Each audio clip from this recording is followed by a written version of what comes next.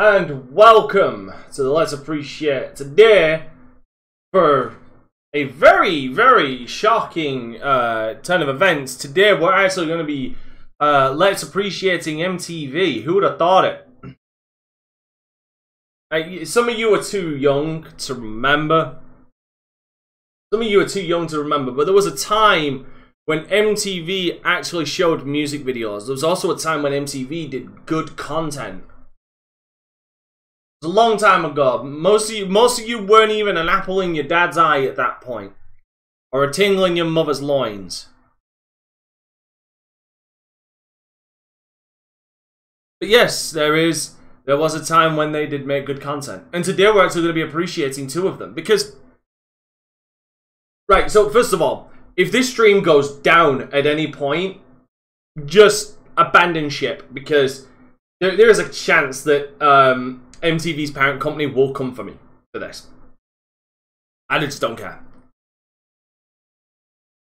The other thing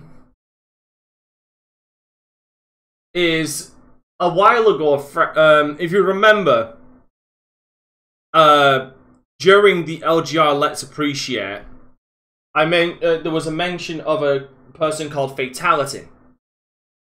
When he was putting together the early to mid-2000s gaming PC, he had those Fatality NVIDIA cards.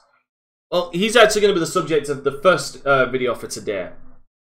So, yes, today we're going to be watching MTV's True Life, I'm a Gamer, and MTV's True Life, I'm a Pro Wrestler. Now, hear me out. Hear me out. Even though some of you may not like pro wrestling, or some of you just don't like or don't watch pro wrestling, don't look at this as look at this more of a case study, and they're documentaries, they're mini documentaries. So look at it through the lens of learning about pro wrestling, rather than trying to enjoy pro wrestling or having you watch, or making you want to watch pro wrestling. Think of it more educational, about learning about it rather than anything else, because in its core, pro wrestling is kind of a fascinating thing. Pro wrestling is a fascinating creature in of itself. So yeah, that will be the second one we watch. The first one will be I'm a Gamer. Now, let's get some love to the chat first. Hello, Blazer. What's good? What's up, Diconius? Hey, Joseph. My God, man, stop changing your name. What's up, Mitch? Hey, Nurgle. I'm assuming he got his nah, if he's yelling, ah, he's probably not got his electricity fixed. Hey, Amadeus. What's up, Diconius? Oh, I already said hi, Diconius. What's up, Juster? Oh, Iron. Hello, Amy, love. What's up, Navigator?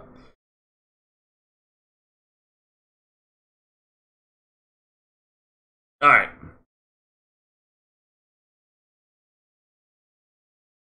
Alright. Y'all ready? Like I said, if the stream goes down, MTV got to me, or their parent company got to me, then I probably won't be coming back because I've got no backup for this. Their day jobs with their over-the-top button-mashing obsession. It is the lowest level position at FedEx. You are expected to stay there a maximum of 6 months. Going on 3.5 years. And what's in store for Billy, the world's greatest player of Pac-Man. Billy Mitchell. The world yet again. Billy Mitchell got all of his records stricken from Twin Galaxies. Anybody. Oh yeah. Put down your joystick. The answers are next on True Life, I'm a Gamer. Alright, first couple of things. One. The reason why I wanted to watch this one is because I remembered back in a conversation when we were talking about how gaming really doesn't have, as gamers, we don't necessarily have historians, or we don't really archive our shit, basically. Like, a lot of games get lost in the a lot of games get lost in the shuffle. Unfortunately. And funny enough, in the world of gaming, there's only one place that holds all the records for, like, the best high scores and stuff like that, and it's Twin Galaxies. Billy Mitchell recently got all of his shit fucking removed because he's a fucking fraud and a cheater. Allegedly. Allegedly. I don't want Billy Mitchell trying to fucking sue my ass. Fuck you, Billy Mitchell.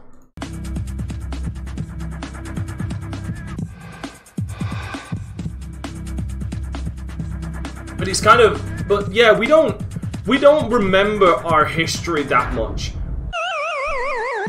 In a sense, we don't remember our history. You guys can hear me over this, right?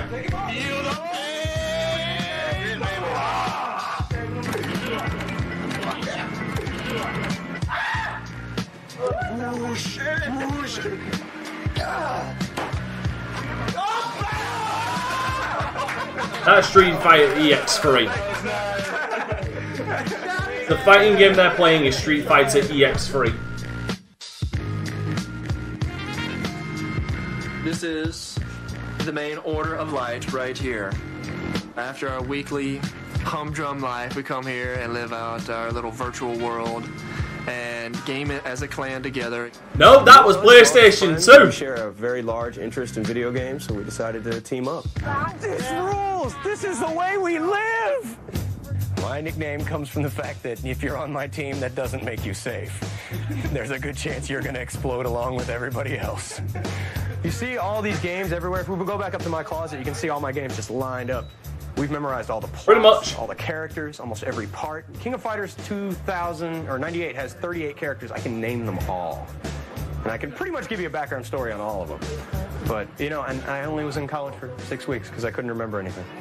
Gamers is almost equal to fans, but with our hobbies, it is an interactive hobby. Carrie, long shot. He is kind of the default leader. I'm not really sure if we actually have a leader, but if we had to pick one, I'd say it'd be him. It's now the it thing to be a gamer. Like where 10 or 15 years ago, it was like, oh, you play games all day? What the heck are you doing? Yeah, wait till you see this. My legs are getting tired. Not Asian. This is Jimmy Bo, a resident Asian, and better yet, the Asian. That's his nickname. I fucking love that.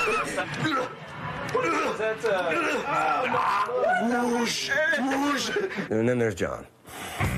It's all about the competition, okay? That's what I'm in it for, to hear people get pissed. Hatred's name is self-explanatory. If you spend 5 minutes with him, you'll get the feeling that he's just got a lot of angst, and he loves to talk smack. It's his thing. There's gonna be nothing but losers in here crying when I get off the stick. It's a very fitting name for him. Let's just put it that way. It is 2000s. Fucking. Oh, God. 2-for-1 special. Love them. This is Stuart Stevens, better known as Ryuji Sakata. Stuart likes to stay behind the scenes. He's not really an attention seeker. And he doesn't know how to drop a stick shift, but he can play this game. He can play that game but can't drive a stick shift. That's Steel Battalion, I believe. D is his nickname. His real name is Dedrick, and a guy that big, we don't really make him come up with an actual online name. I've been a natural bodybuilder, I'd say, for about 8 years. Anything that requires a sword or blunt object, I'm probably playing. That was First Strike, I believe. This is where we all collectively live and dwell and, more importantly, game. You can see this is where most of the gaming goes on. Good the main Lord. living room. So we got 4 TVs currently hooked up in here. This is our kitchen, although it is rarely ever used for food. This is Leslie. That's our friend from the art college. We don't get a lot of girls over here. No, not a whole lot. And she's playing Kingdom Hearts. This is our main dietary supplement. There is, as you can see, Jesus. room for some other food, but that's not really important. But yeah, they all live together in that place. Now, imagine the fucking electricity bill. Not good enough! I personally don't see how, like, so many people could be so involved in just games. I mean, I like playing video games and all, but I think they need to get out more.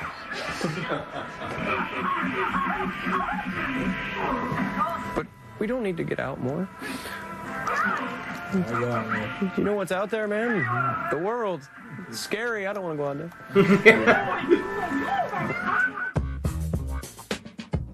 Oh, this guy. First, you know, when I first started getting into it, I saw these guys. I'm like, man, these guys are nerds.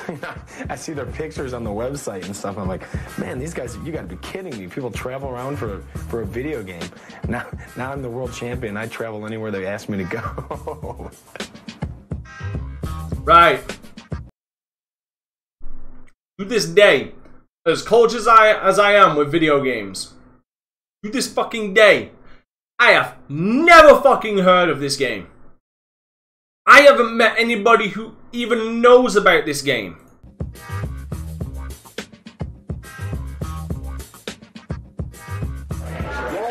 Yo, my plan is if I could ever make it big, my plan is to do something like that. Like just have a room dedicated to gaming and shit. And have just a bunch of people around, pizza, Pepsi, shit like that, just fun. I started playing Golden Tee in college, just messing around with it, and I liked it.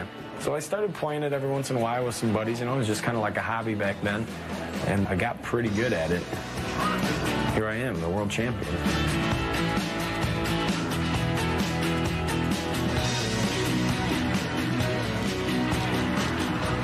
My dream to play on the PGA Tour is very simple. I mean, I love the game of golf. I want to be known as one of the best in the world. So you know Golden Tee. Wow. If I thought I could play Tiger Woods head to head and beat him, I'd tell you yeah. Because if I wasn't confident and I didn't think I could, I'd be wasting my time. Yeah, this dude at one point was the world champion. Just trying to find some sponsorship and make a run at some of the mini tours right now, and hopefully in a few years be playing with the big boys, being called one of the big boys. I know I'm ready. It's a matter of executing now. I don't think this guy ever made pro. I believe this dude never made pro. Best one of the day right there. I'm at the golf till sometime around 5 o'clock most of the time. So for me, it's kind of like a job. Then I'm off to the bar and I play Golden Tee for a few hours and have a few beverages, play a few games, hang out with the friends. Yeah, he was apparently the Golden Tee world champion at one point. You too? I'll grab a beer if you want one. I think I will. Get the games going. I've won a lot more than I've put into this game. The past 2 years in live events alone, I've probably brought in close to 55 or 60,000. Overall, you throw in the online tournaments, I'm pushing the $100,000 mark. And then you throw in gambling winnings, and I'm pushing the $150,000 mark. So.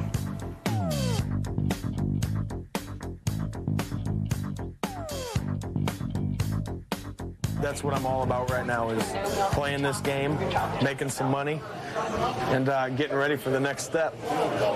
So does the machine look like that, Diconius?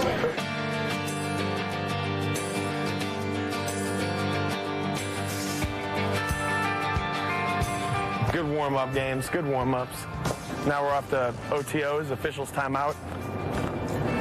Gonna be a bunch of people out there tonight looking to pad the wallet a little more.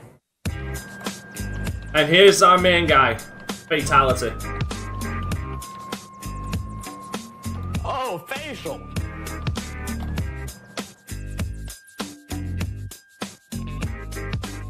Like this dude, like to give you guys context for how big Fatality was back in the early to mid 2000s. Think of like he would be the equivalent to like the top Fortnite player right now.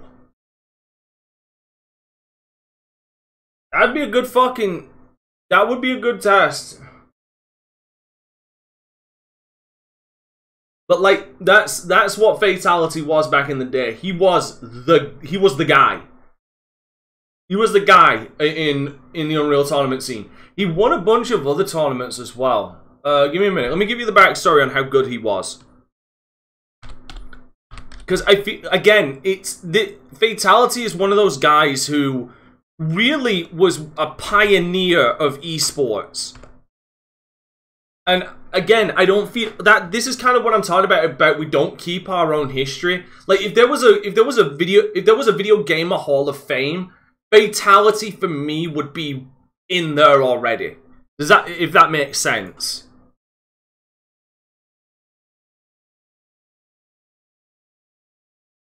Like that's where he would be.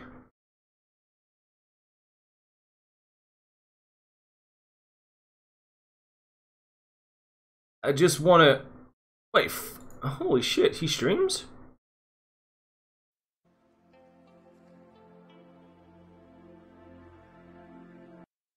Yeah, and he also streams, right? He also streams as well. Apparently Fatality also streams. So he's in the streaming as well. I think the last time he streamed was last month, but yeah, he streams as well. Yeah. I believe this is Fatality's account.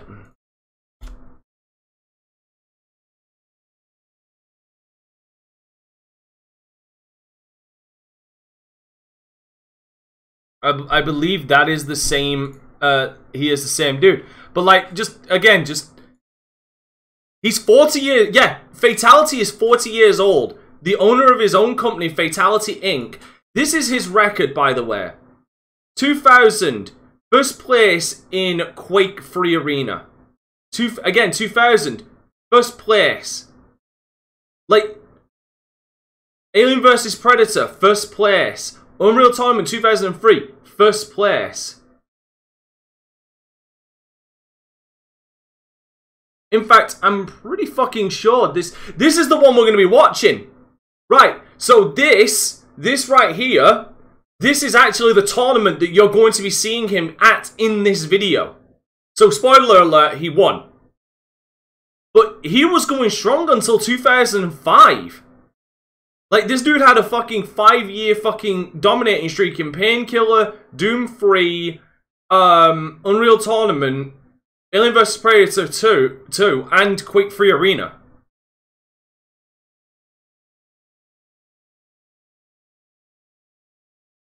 This is kind of what I'm talking about. Guys like Fatality have just been forgotten. These guys are the guys who paved the fucking road for guys like of the modern day. This is basically where I live now. I just moved here about maybe like 3 or 4 months ago, and I'm renting out the basement from my parents. Well, basically, a professional gamer is a person who actually makes a living at playing the game. I've been able to do that for the last 3 years now and live solely from my income from gaming. I mean, I estimate the total that I've won from playing video games, probably around $150,000. It's right around there. I mean, with prizes and, you know, cars and stuff I've won and things like that. It's pretty cool. I really want to make a living out of this, and so I have not my life.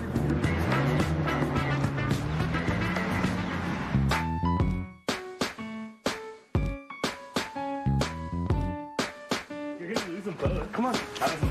Whenever I need to train for an event, I usually go to wherever the event's going to be held at, and then train. No, I know that, but that's what I'm talking about. This San Antonio online. This is pregame for the main event.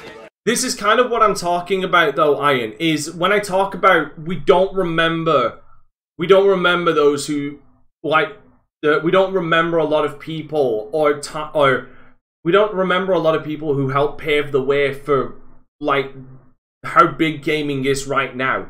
Again, Fatality was so big, he got his face and name on an NVIDIA GPU, was sponsored by them, I believe, owns his own goddamn company and still going today.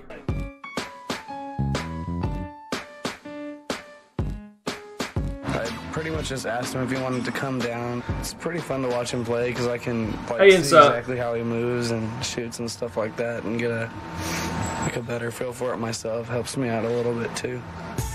When someone says like fatalities at someone's house, or dude, you like sleeping on my couch or something like that, you know, no one believes. One of our friends keeps sending me messages saying that he doesn't believe us that John's over here, so I'm gonna go ahead and hook up my webcam and take a picture.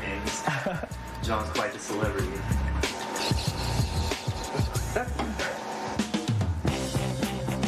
Before tournament, usually I train 8 to 10 hours, 12 Man, look at that setup and that futon as well. Just like a profession.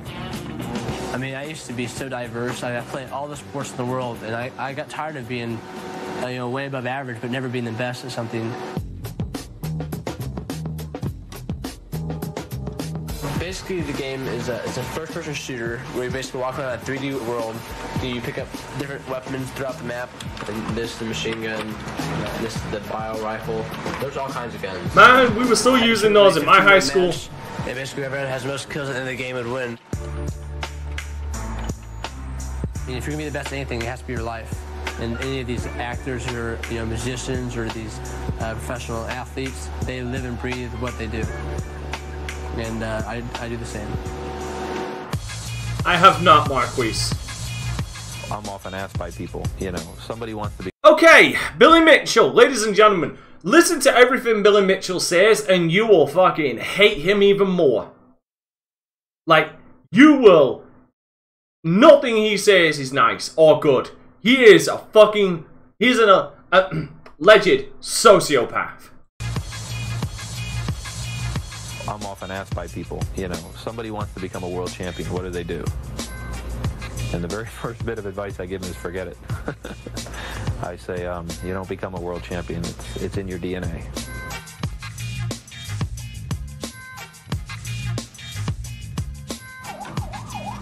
In 1999, there was a race, there was a quest for what they called the Holy Grail of video games. Whoever could do a perfect game on Pac-Man, that start to finish, never miss a dot, never miss an energizer, never miss a prize, never miss a blue man. 256 screens, then you would achieve a perfect game. And on July 3rd, after 6 hours of play, and not losing a single man, became the first person that ever did a perfect game on Pac-Man. In the early 1980s, video games were all the rage. I mean, arcades were everywhere. Whenever we went somewhere, it was the equivalent of a rock band showing up.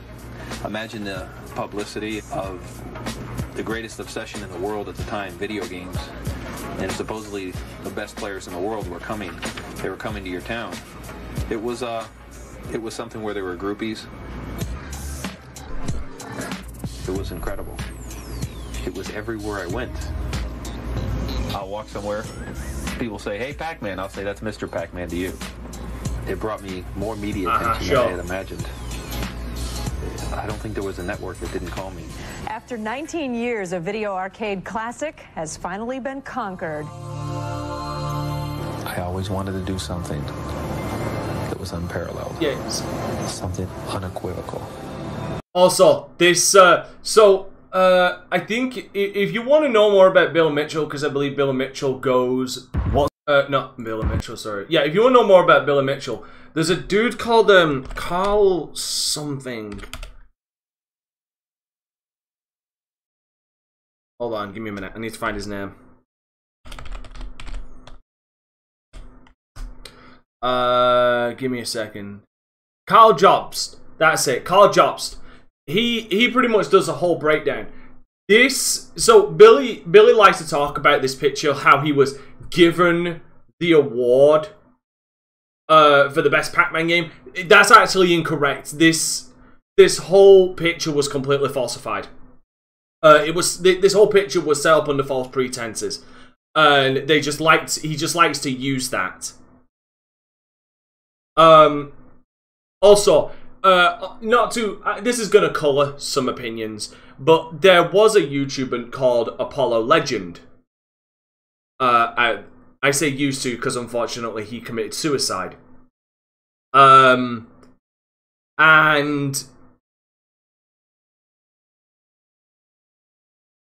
pretty much fluster. And well, Billy Mitchell tried to sue him into a fucking oblivion. And Apollo had to settle out of court, and it is believed that the whole Billy Mitchell lawsuit situation was a contributing factor to Apollo Legend's suicide. He has also threatened to sue Carl Jobst as well, because Carl Jobst has gone over all the evidence and shit. Because also this I dare not even fucking call him a man. This individual right here is also suing Twin Galaxies after Twin Galaxy and its new owner came to the conclusion that Billy Mitchell's alleged world records were faked by using different boards, different arcade boards. So, yes, if you say any bad thing about Billy Mitchell, he will try and sue you. I was asked by a reporter. So have you done it? Not yet. Watch this 20 magically turn into about 7 of them. Oh no, there is some appreciation. We're more appreciating the effort that went into this documentary. And plus, we're definitely appreciating Fatality.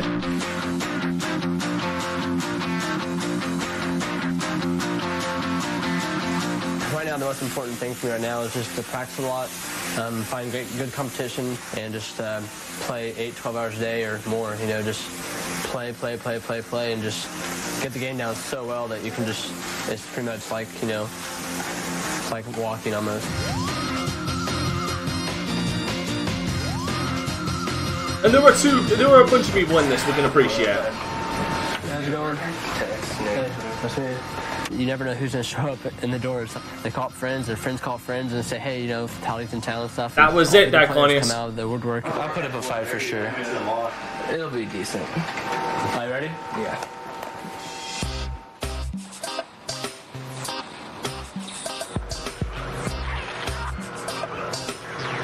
Don't get any better than watching these two play.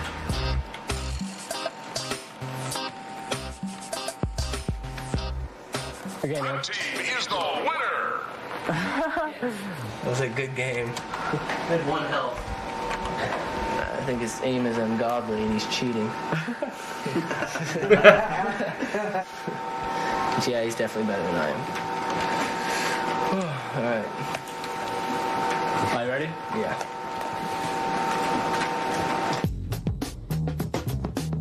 Nice little porterhouse tonight. Yum. Courtney and I met through this game, through Golden Tee. She works for the company. She's Thank you, Tyler. Thank you very much.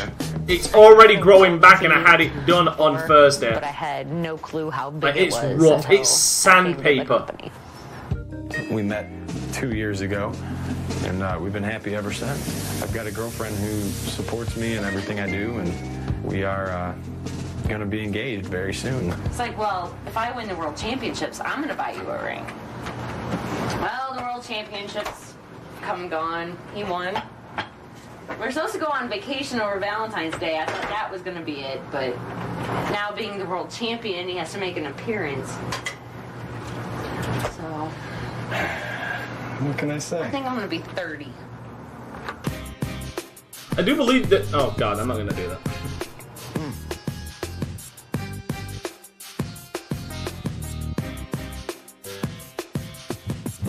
I got about $100 in the wallet. We'll see what I come out with when we leave. There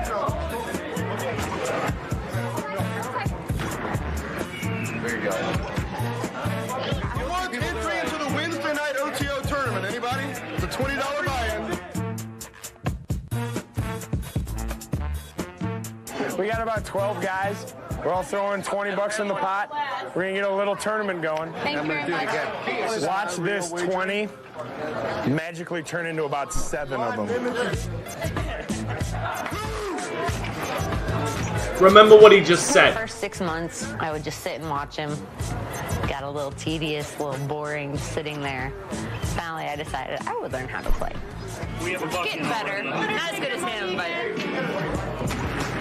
You know, we're playing $200 for the winner of this little tournament, 70 per second. So, you know, first or second, you're going to basically pay for the night of play. It's like probably going to be myself, Jay. Not really, Joseph. That's absolutely incorrect. But that's 4 really, really good players. 4 of the top 50 in the country. So it should get pretty interesting here in a little while. You'll see why. Honey, Poodle. Stop.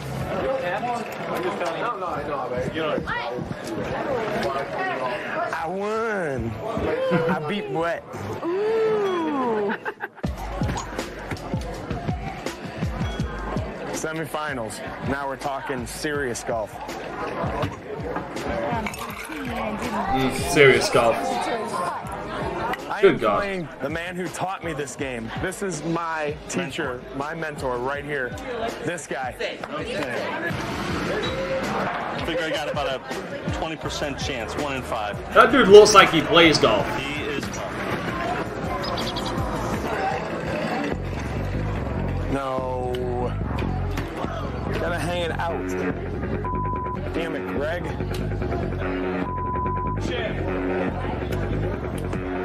See, if I'm playing for money, I don't get loaded. It ruins my inhibition. Great shot, Jay. What a shot. Great shot. Go. Down 2 strokes, 2 to play. Not good. Not good.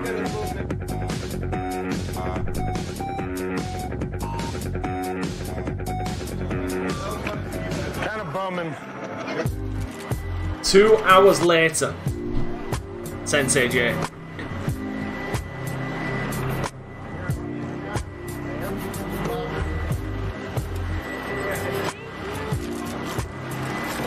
This is my life. What's going on?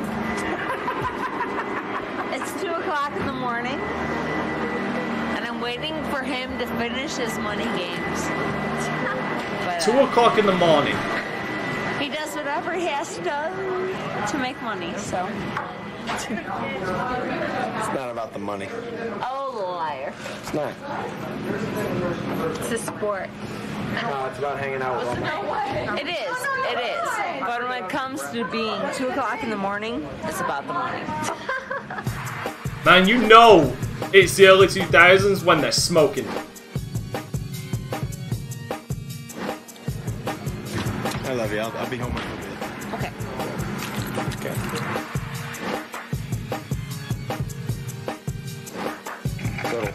Fiddle. Excellent. All right, that's the night right there. Little disappointed. Get that many guys. I expect to make more than. Came in with 100. I'm leaving with 140 after paying the tab and everything. So I still made. He walking away with 140. You can see it in his eyes, in his joints, how tired he is. Yes, Flutter, it is banned. You cannot smoke in bars. There was a game in our house, and he played it, and he could just go on and on and on and on for a long time. And I think another time we were somewhere, and he put a quarter in the machine, and he played forever. And I went back and I said, "You're on the same quarter?" And he I said, said, "No." "That's all it takes is a quarter." No, I said I'm not on the same quarter. I'm on the same man. He just had to correct her.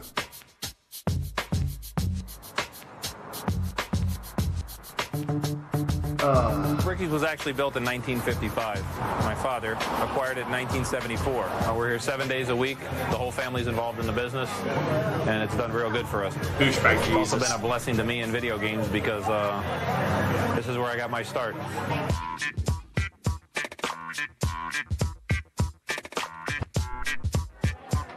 You know the worst thing is, I'm not. Part of my personality that strived for perfection. The worst thing is, I'm not. I'm sure Billy is a good fucking Pac-Man player. I would never take that away from him. I'm sure he's a very good fucking player, but he's not the best. Pac-Man carved out a part of my personality that strived for perfection, that strived to be the absolute best that I could possibly be.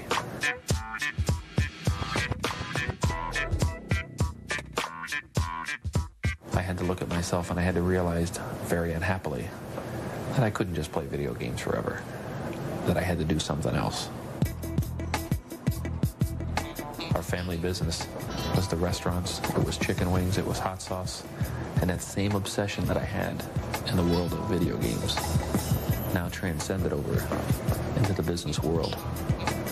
I became obsessed with the idea that I would know more about chicken wings, more about hot sauce than anybody in the world. I lived and breathed it every day, just like I did video games. Who the fuck does this? You'll see what I mean. When I'm in the store, I'm always looking at the placement on the shelf. It's sort of a cruel and vicious world. It's like the video game world.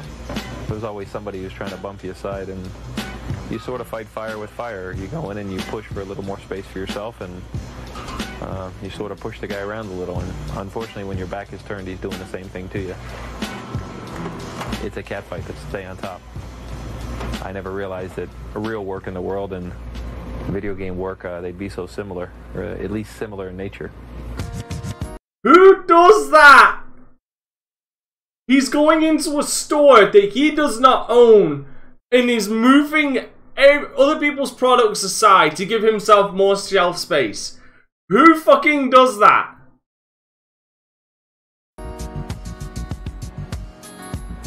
I always tell myself that if I can do in the business world what I can do in the arcade, then the situation will always go our way.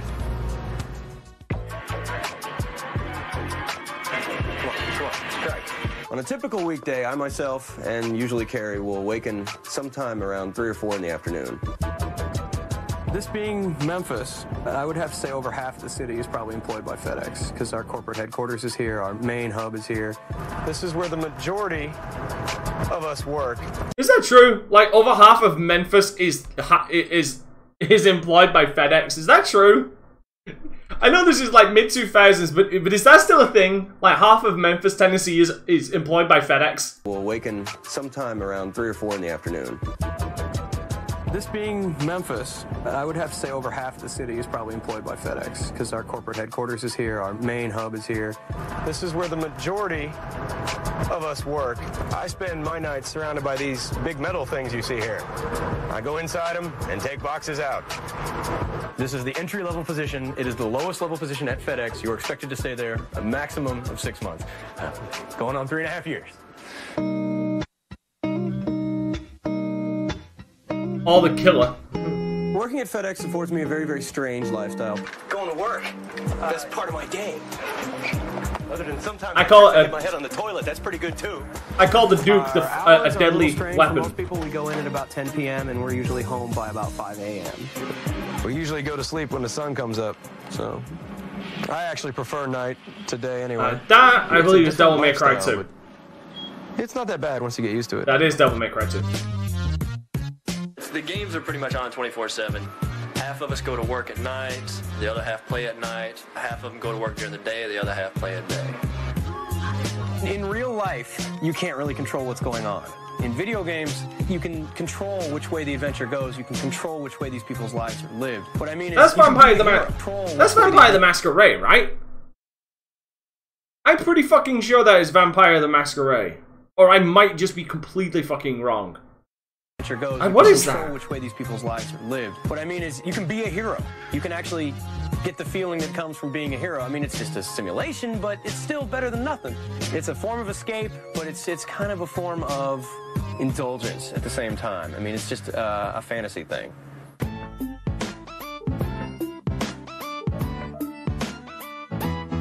I will turn around and say, I understand video games being your passion. I understand. Oh, it was Buffy the Vampire Slayer, thank you. I never played the Buffy one. This goes a bit too far. This officially hits the point where I say, dude, fucking priorities. Okay? Goes all money's breaks the game. And this is his work uniform. He's actually here on lunch. He functions on the bare minimum amount of sleep that a human being can possibly get by on. You can see it in his eyes, in his joints, how tired he is. I'd also like to point out, get a fucking Game Boy. He's supposed to be back at 4:15 p.m. It's nearly 5!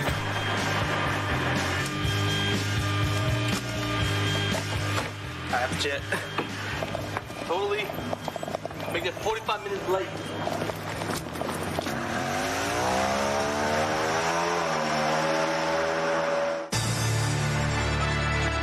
By the way, Joseph, you mentioned this was before tournaments were a thing.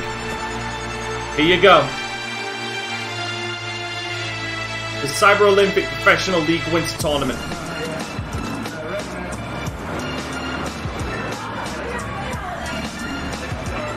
I think it's all paid for by the people already. Yeah.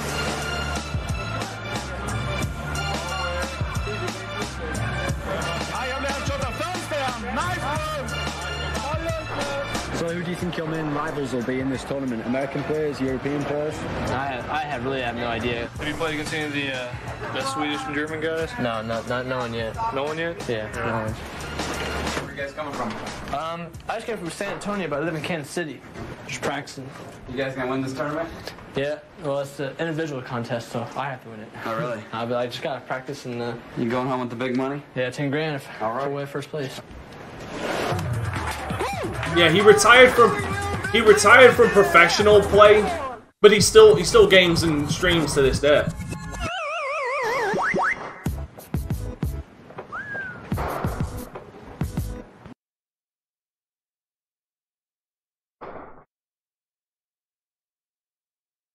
Okay, you guys might be able to hear it when I'm talking, but there is like a fuck ton of fireworks going off.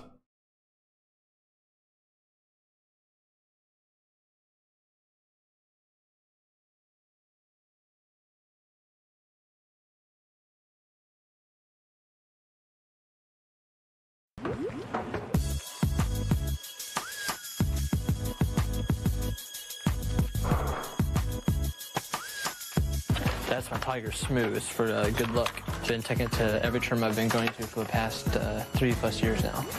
And it always sits on top of my monitor. People like look at it and they recognize that's Fatality's computer. It's a good luck charm. Everyone knows about it. It comes in handy. When I go into this thing, I have the whole package and then some. And I love playing against someone and being pressured to win. And when I'm pressured to win, that's when I play my best game.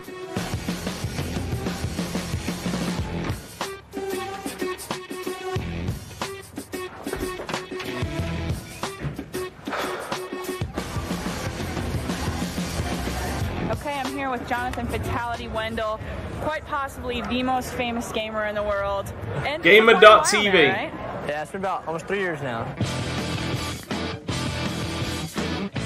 I think the chances are pretty good that I'm gonna win.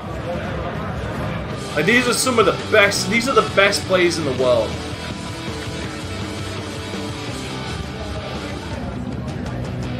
In fact, oh, for God's sake. Right, yeah. Sorry, guys. I'm gonna need to be right back. I need to go to. I need to go to the restroom. Fuck's sake. We'll limit it to this one again. If you guys want to watch the other one, we'll watch the other one. But we're gonna limit it to this one today, given all the pausing and everything. But I need to be right back. I'm so sorry.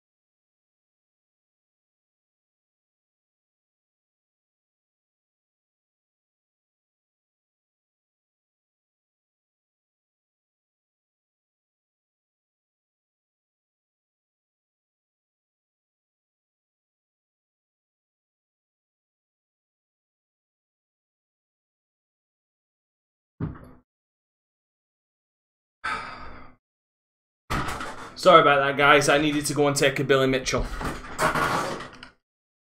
Like, I really needed to take a Billy Mitchell. I apologize. Hey, man. Good game. Hey. Hey. How you doing, man? I did.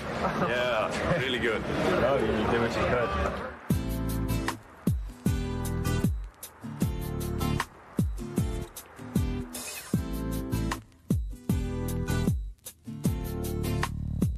Yeah, by the way, you can see the contrast between... You're about to see the serious contrast between these two. Like, obviously, the Unreal Tournament... the Unreal Tournament 2003 tournament that's going on with Fatality. And then Greg's Golden Tee Golf Tournament. Alright, man, we're here in Memphis. Today, qualifying round. Goal today is just pretty much don't make any major mistakes.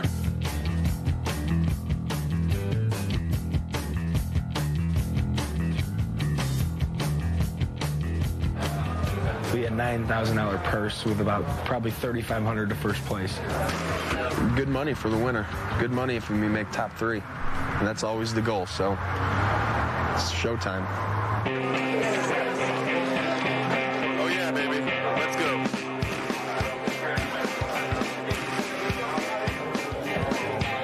Sit.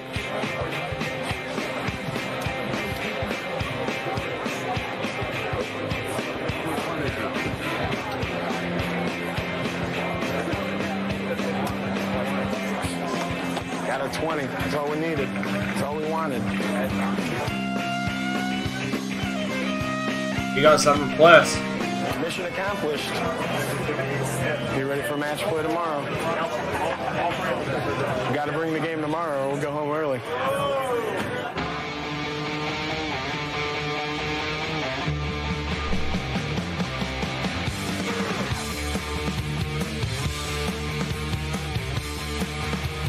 Carve him up, baby! Woo! Come on! Come on! Yeah. Yeah, buddy. Yeah, man, I was too nervous, dude.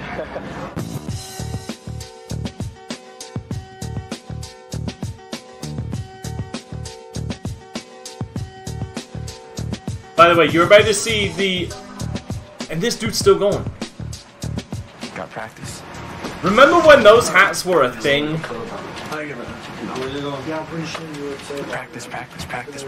But yeah, like... Practice. And if you're not practicing, you should be practicing. This is why you don't shit talk. It's the only way you're gonna be number 1. You shit talk after you win. Practice. Liquor, smoke, and video games. Every woman's dream. You can find it here.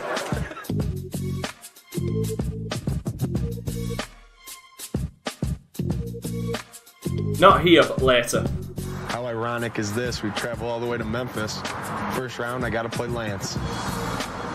It's the one bad thing about this, you know. Play your friends, you feel bad if you beat them. Which beanies? You obviously feel bad if you lose. I guess it's kind of like a lose-lose situation. But he's ready, I'm ready. Probably have a pretty good match. Good luck, man. All right. You're up. If they're tired or he's got lead, it's okay. He gets down, then I get worried.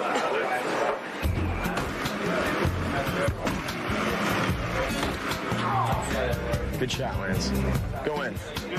Oh, thank you. Hey!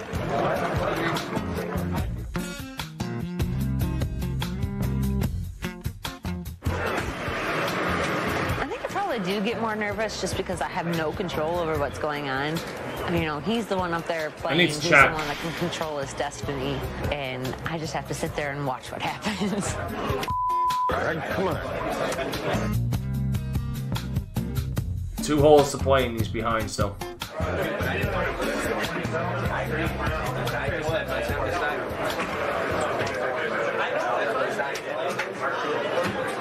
That's it.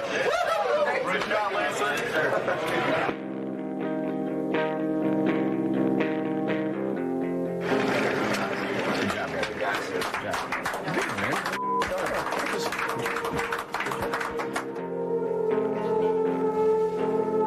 See, Greg goes to the losers bracket, I believe. Good matches, fan. Gotta go again. Gotta go again.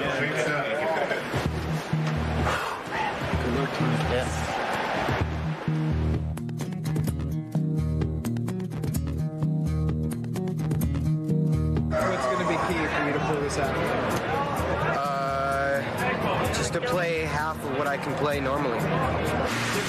He posted on a public forum that he was going to abuse John, and he said that good luck to John staying in the positive figures. We were at Hooters last. You hear that shit? The infinite dinks. The key for him to win is to play half as good as he normally does. And that he is going to abuse John, who is Fatality. He said this on his public forum. He's going to abuse Fatality and good luck staying in the positives. Last night, Infinite was talking all this stuff about how John's staying in the positive figures.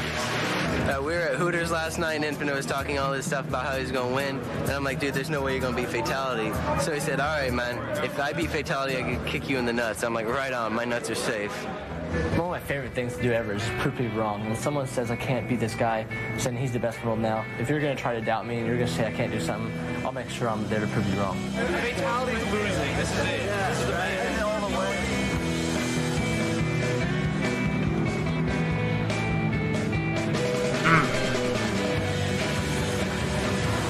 1-0 Fatality. Infinite takes a -1, launches a rocket off his own face. He's hating life.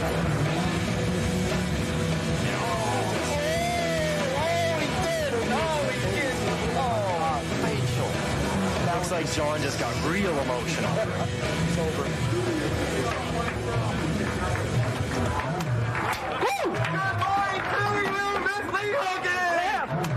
And he got destroyed. The guy got control. What can you do about it, man? That was insane. So tomorrow, moving on to the finals for $10,000. So. And he just got fucking destroyed. Good job, man. My God.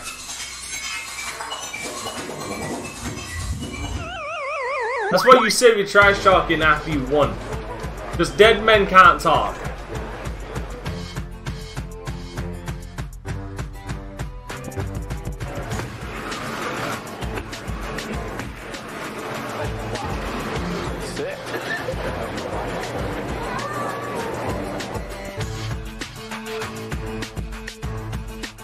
Funny enough, I used to play online just like that. But when I used to smoke, I used to actually have a cigarette in my mouth and smoke while I'm playing, so I've got both hands on like this.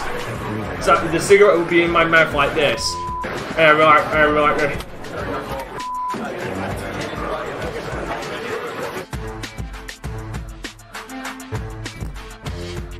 It's a lot more difficult than it looks. I kid you not. If you've ever been a smoker and you try that, it takes practice. I'm not saying that you should smoke, but you know, you run your own lives, not me. Good job, man. Didn't deserve it. Yeah, it was ugly. It was ugly. Good job. Good job. And Greg's out.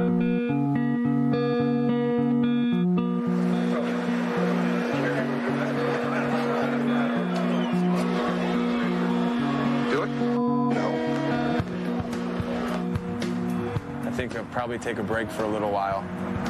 This was just a wake-up call for me, I guess. As you can tell, I'm really disappointed about the way I played today, and I guess we just don't win them all. Right there.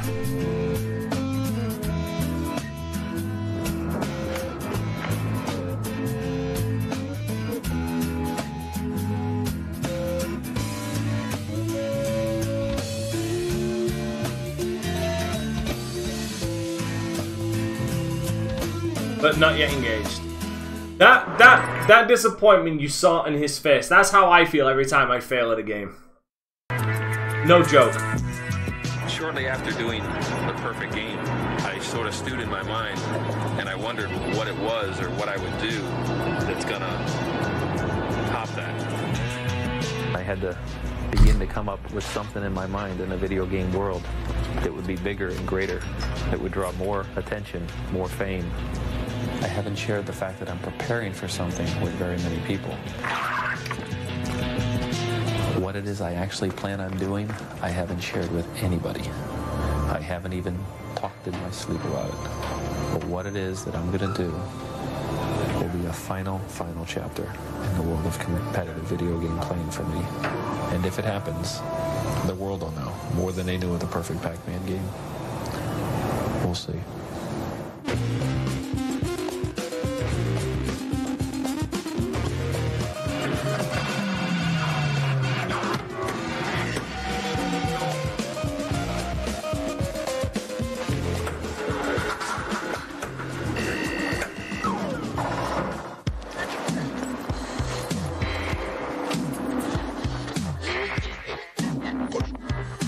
FedEx crew. I love that. The Order of Light FedEx division. 4:05 a.m. That's a.m. And I've just come home from work. Jimmy is still up. He has been up this entire time since he got back from work at, I'm guessing, somewhere around 10. He's been playing Dead or Alive beach volleyball for 6 hours.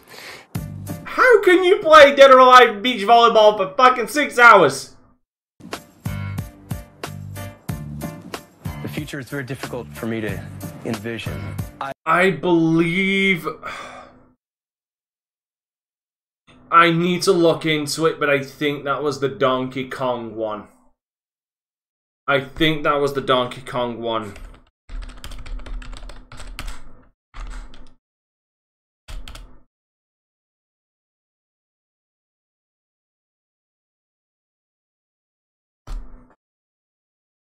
I'd like to say I'd not be at FedEx, that I'd be doing something more important, more dream-oriented, but I can't say that for sure. I know for certain that I'll still be playing games.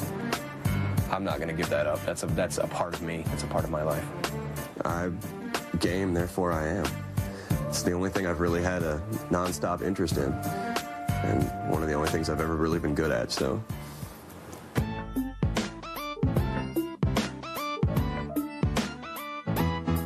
Just remember, gaming's not an addiction, it's a lifestyle. Chances are they're playing a video game right now.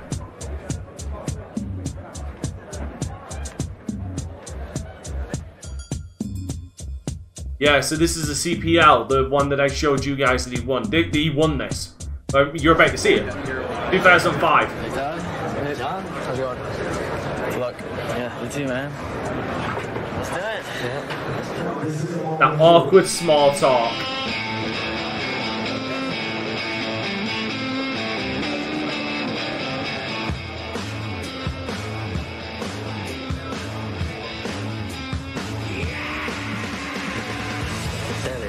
They going. With a nice atomic blast. Oh, fatality with a nice shot on sequence right now. Score 2-0 fatality. Rifle fatality waiting for the double damage. There it is. He's controlling this extremely well.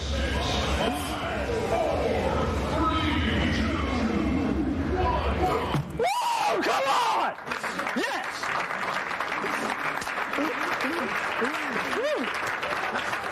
Good game, man. Great game. Gosh. You had to make it close. Why'd you have to do that? Nice. Yeah, good game, man. Good game. How do you feel about that? It's awesome. So many people out there saying I couldn't do it, you know, and 2 months of practice and stuff, and look at me, I'm #1. Hey, Dad. Oh, it was tough again, but yeah, I won again. $10,000. Well, yeah, man, he worked his ass off to get that. Awesome.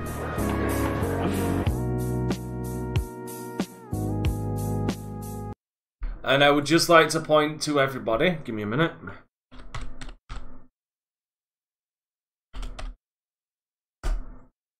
Just like to point out.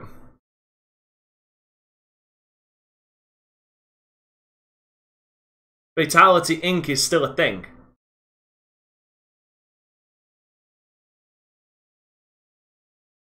They even organize events. In Rainbow Six Siege containment event. Overwatch, League. Yeah, they do events.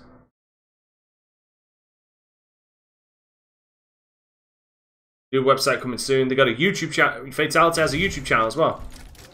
I think he's still going.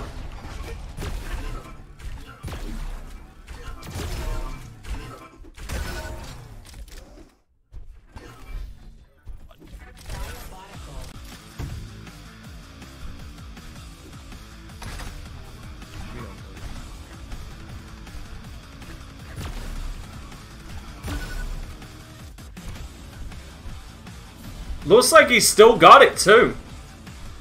Man, look at that control bunny hopping, man.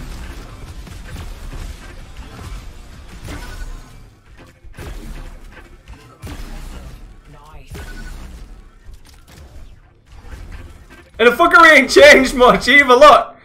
Fucking Fatality has not changed whatsoever.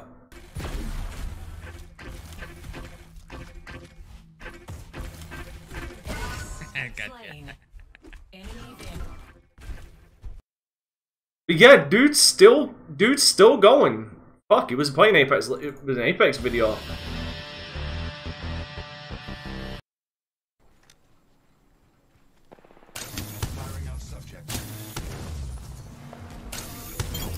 Dude, his aim is still fucking godlike.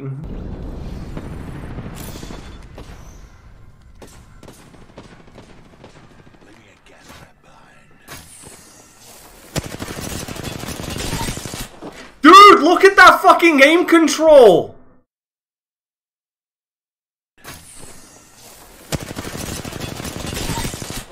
Barely a fucking wasted shot!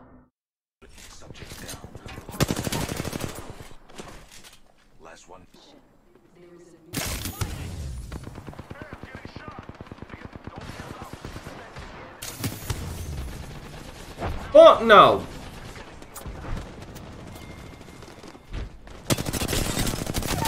Dude, barely a wasted shot.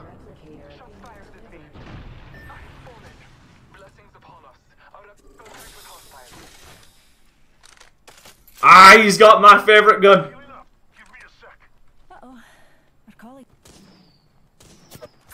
Like, nah, mad respect to Fatality.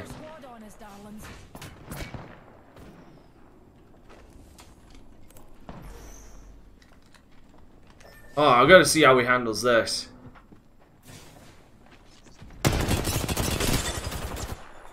Dude!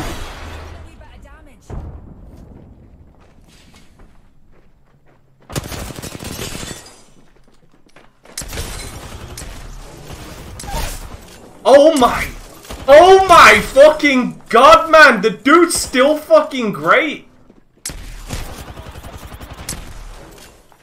He's long shotting with the fucking Peacekeeper. He fucking got it! Holy shit! No, this is Apex Legends. Dude, fucking Fatality still got it, guys.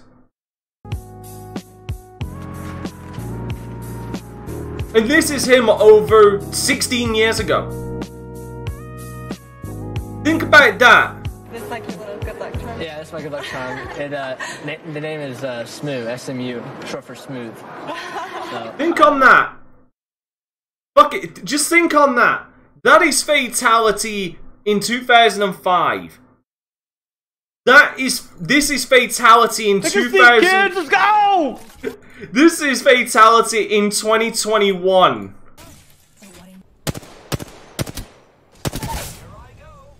The guy here.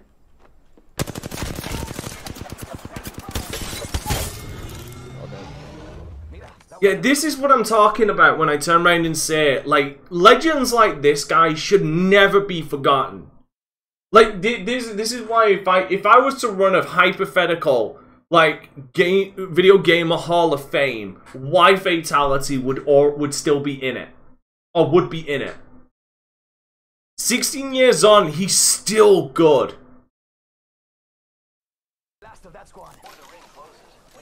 Like, his movement tracking is on point.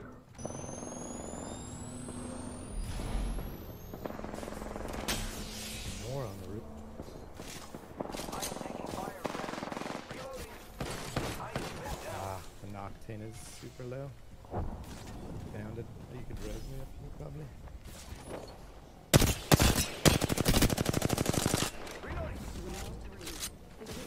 That one's out for the count.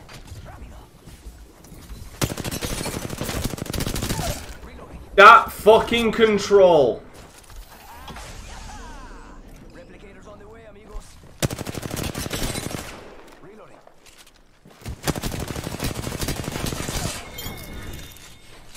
Mira, that was the last of that.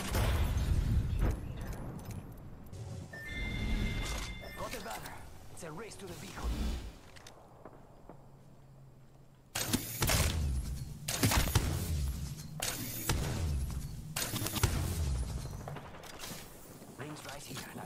It's fucking insane. It truly fucking is insane. This is why guys like this should never be fucking forgotten. Seriously. Alright. So I got a question. Do you guys want to watch one more? Or do you think we should leave it there? I'm down to watch another one if you guys are. I leave this entirely in your hands. We could leave it at this one and I can name this True Life I Am a Gamer, and then we can watch the other one some other time, or we can watch both, or we can watch the other one as well. What do you guys want to do?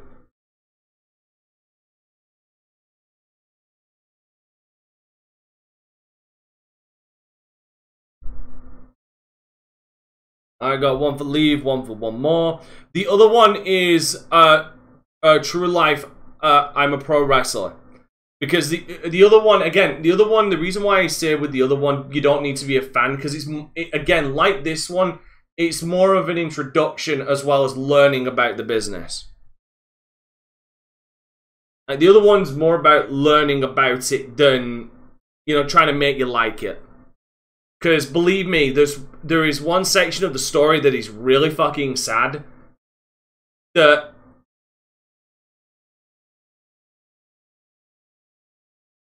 Alright, Flutter.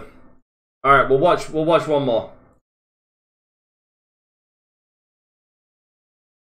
Is the pop culture surprise story of the late 90s. And with 35 million people watching them on TV each week, wrestlers are now some of the most famous people in the world.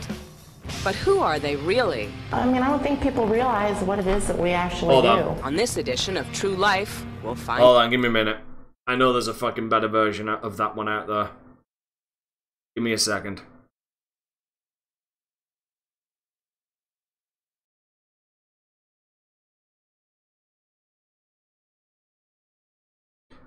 I know for a fact that there is a better version of that out there.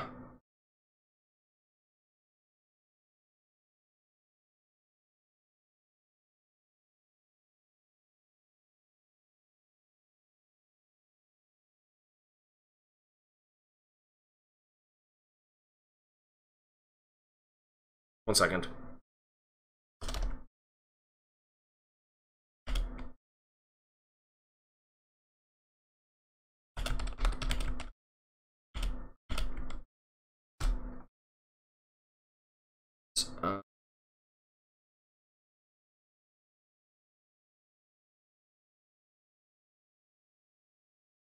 Actually, I think that might be the best quality one, unfortunately.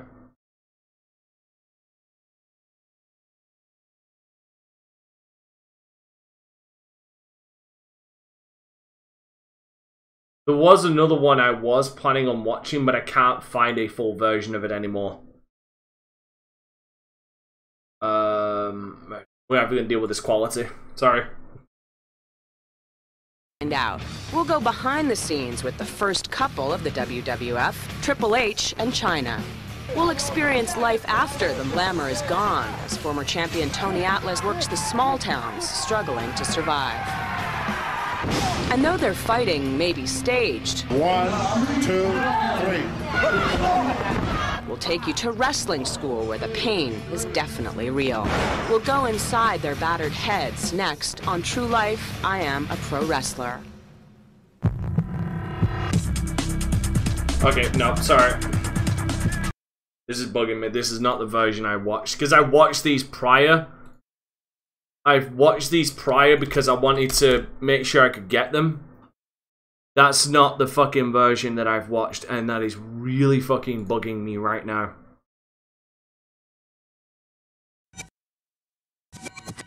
Pop culture surprise Got it. story of the late Got it.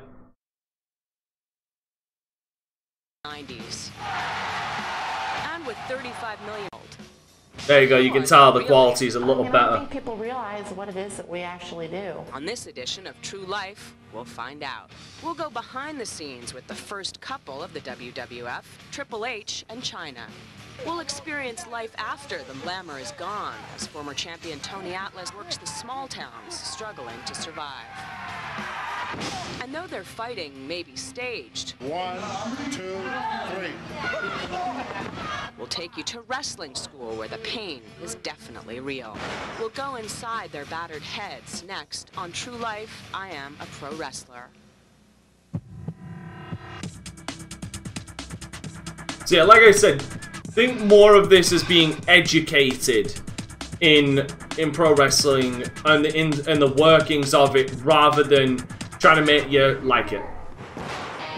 What do I love about it? The response from the crowd. The money, the women. The sheer violence, mainly. The guys. It's just great. I mean, they're the most creative, exciting people to be with in the world. The people bring it in. Even if I'm, you know, feeling exhausted or I'm just not into it. And that's why you tuck your chin, Porter. Totally, I just like suck all their energy, and I'm just like, woo. I love attention. Maybe a little love for pain. It's almost exhilarating to do it. It's fun. I just like to get in and fight and kill and maim and destroy. See my blood. I just love it.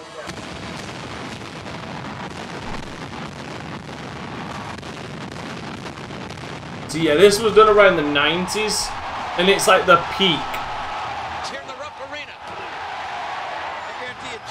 Like 1999. For me, there's no better feeling in the world.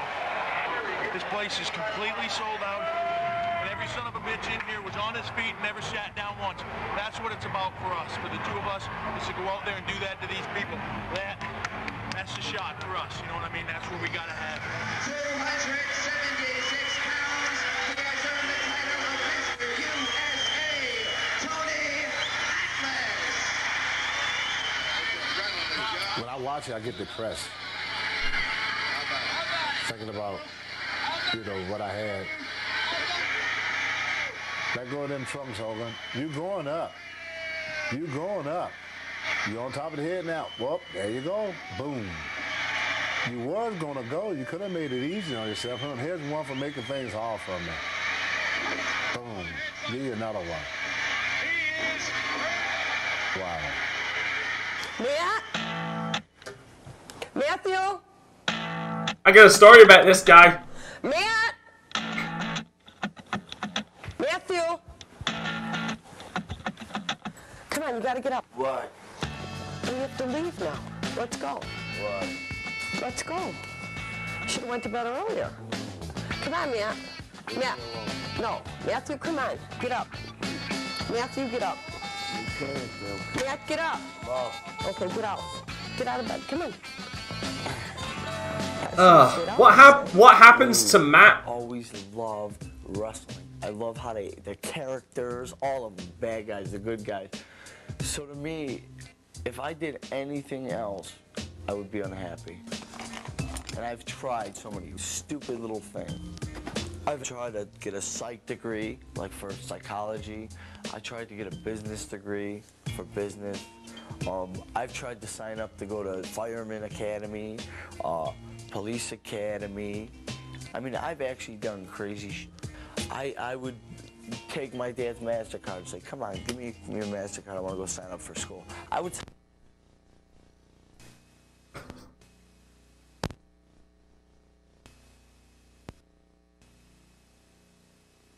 party, which I've done that like 6 or 7 times.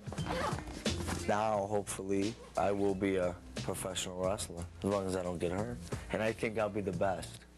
And in fact, I am going to be the best professional wrestler. Yeah. Got it. Yeah, how it ends for Matt, you wouldn't expect. Kept the training up. Okay. That was all that I had left.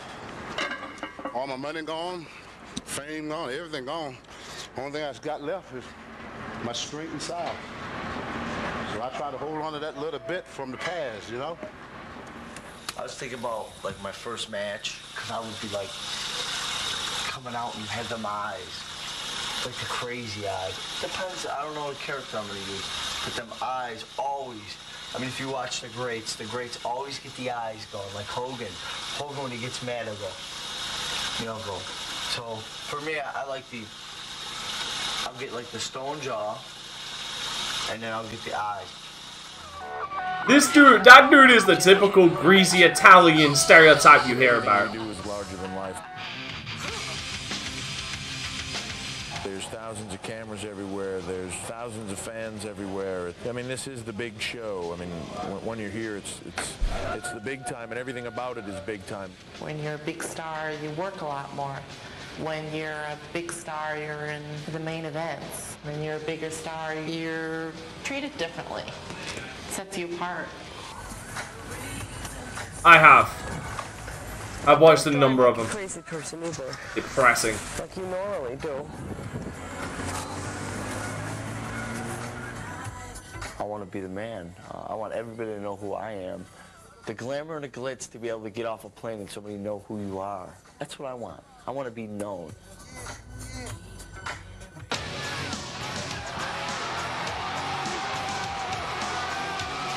Everybody wishes that they had a job that... Hey look, it's the former mayor of Memphis, Jesse Ventura. My job. I love what I do. I love being a celebrity. Oh, what happened to Steve? My goal at this point is to be the WWF champion. And that means that you're the best in this business. It means that you're the... By the way, this is around the time WCW was still around, by the way. Just so everybody knows.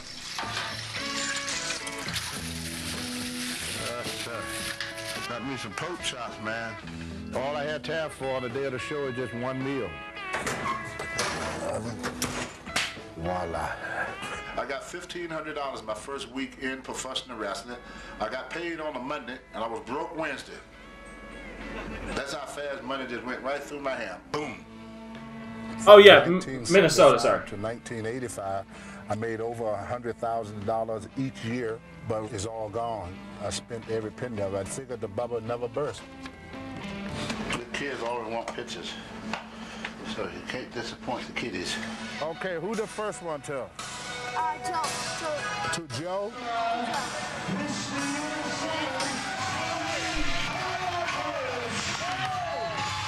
Even though I'm not a big star in professional wrestling no more, I still love when the people cheer and holler USA, USA, USA. That really make me feel good. You know, at the beginning, you could kind of lock up with me. It wasn't his fault. It wasn't his fault. Give me a hip toss. Then I give you the hip toss. And yes, to anybody confused, and anybody who knows their pro wrestling, that is Gene Snitsky. Take a bump, you get right up. You give you another hip toss. Come back, I give you the slam. Back in like 1999, 2000. That's the clothesline. I've been described as a drill sergeant, as a taskmaster, as, you know, and I guess that's true. A lot of these kids have a problem with being able to eat properly or to train properly or to show up on time. We'll be a little late if that's all right. You don't care, do you? Sometimes you have to be harsh. You have to live it. You have to eat it, breathe it, sleep it. That has to be, it's the overwhelming, consuming thing in your life. But I'm not going to look at it like it's going to be no junk food. Yep, he's working the indie circuit. As right now, I'm going to cut back on my junk food. Of like, I'm not going to eat no candy bars, maybe one or two. A couple Swedish fish. I can't stop eating Swedish fish. But if he wants me to, I will. I mean, that's what I have to do. That's the price of fame and fortune and millions of fans. This fucking you. Again, I know what happens to all of them, so. Who do you want this to? To Bradley and Jessica. I don't think people realize what it is that we actually do. The part that we're in the ring is not really where the work is. The work is traveling 250 days out of the year, trying to keep your body in shape, you know, trying to deal with life outside the ring. It's a lot of work. We do this all the time, and it's something we do 24/7. It's not just your work anymore.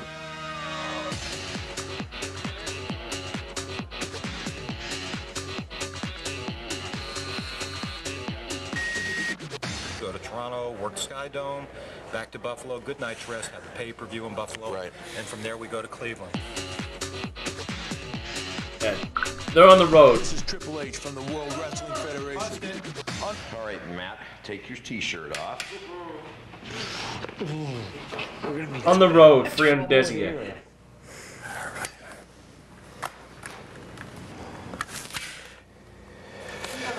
Well, you could be worse. 20.9% body fat. Is that bad? That's bad. The 20.9%. The average male should be around 15. Means you're carrying 40.54 pounds of body fat. All of our characters are a little bit of ourselves. China is a powerful, strong woman. She's attractive, and she holds her own in a male-dominated environment. Yeah, this is China before she got when she got a little work done. That I have a nice body and that I'm nice to look at, but I never wanted that to be my sole purpose. I think that women as a whole could do so much better than that, and it really annoys me when that's the only worth that's given to them. Work with me. I'm going to start you off the rope. The main thing we're going to teach you is how to break your fall without. This is going to get Porter PTSD. Back, like again, it's like a breaststroke. Forward your shoulders, tuck your chin. Okay. Your hands are hitting first. Yeah. So try again. Sit. Let's see where you're at now. Okay, bend. That's better. Get more comfortable. Yeah, try it again. Yeah. A lot of this is just repetition. Good. And the other thing you're going to hear me say a million times is learn to control your body.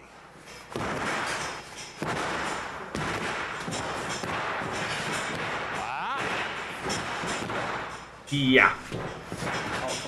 Yeah.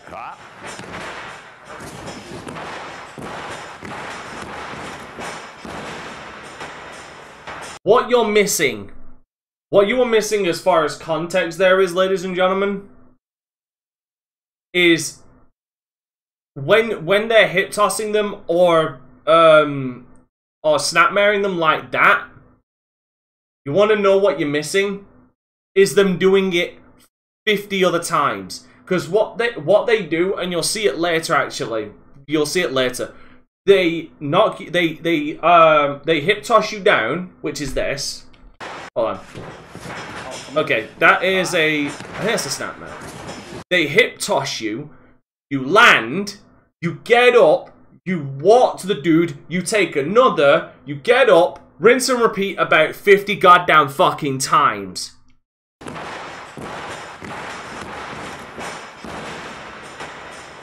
You know, just like the ring, people think, oh, it's so springy and bouncy, it's so much fun.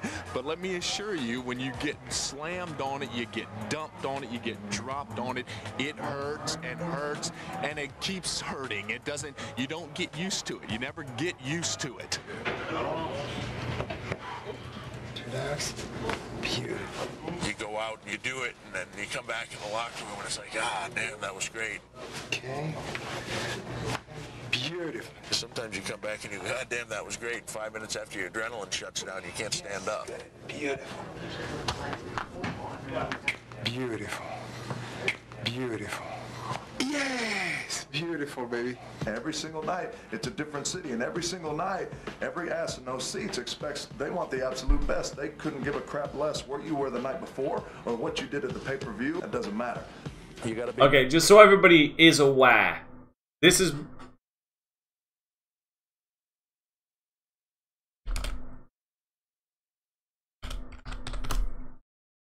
me a second. I want to show you what a wrestling ring is. Or what it's made of.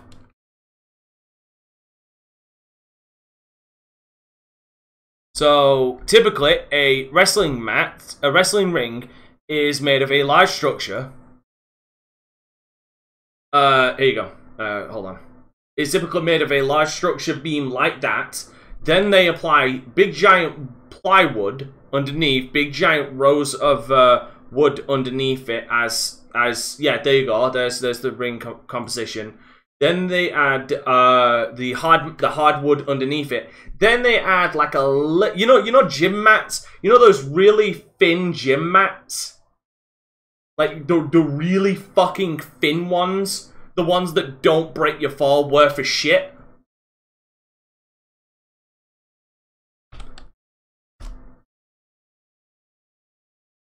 See if I can find one, because that is effectively what's on top of it. It's not even that. It's less than that.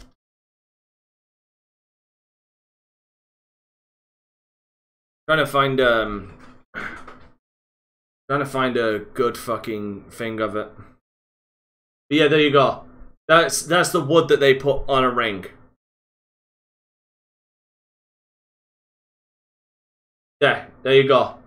You can see a good a slightly shitty breakdown of it there.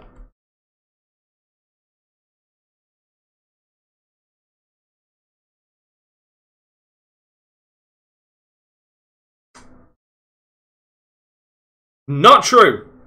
That is not true, Dragon. When you see someone jumping, when you see someone grabbing for a chokeslam, they're assisting to get up in the air for maximum fucking height. On, you got to be ready and you got to be on.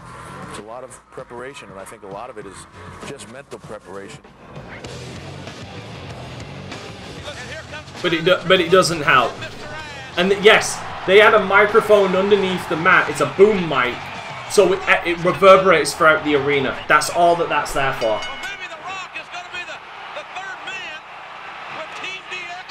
It's the accentuation. I mean, I could stand here and punch you and nobody looks right, but if I lean my body all the way back and roll my body through it, then the punch looks that more devastating.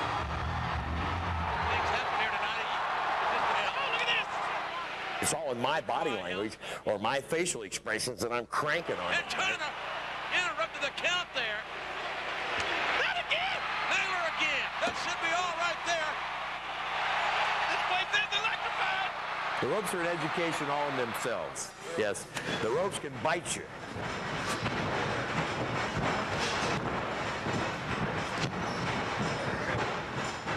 One, two, yes, it's over. No. It's not to make it sound more painful. It's so that you can hear it in the cheap seats, all the way in the nosebleeds. That's basically what it's there for. Our first day of actual professional wrestling school, and I'll tell you, my ass is like on fire. I'm in some real pain. Oh my God! And for all you people who don't believe that it's real, let me tell you something. It's real, all right. I'll show you the bruises later.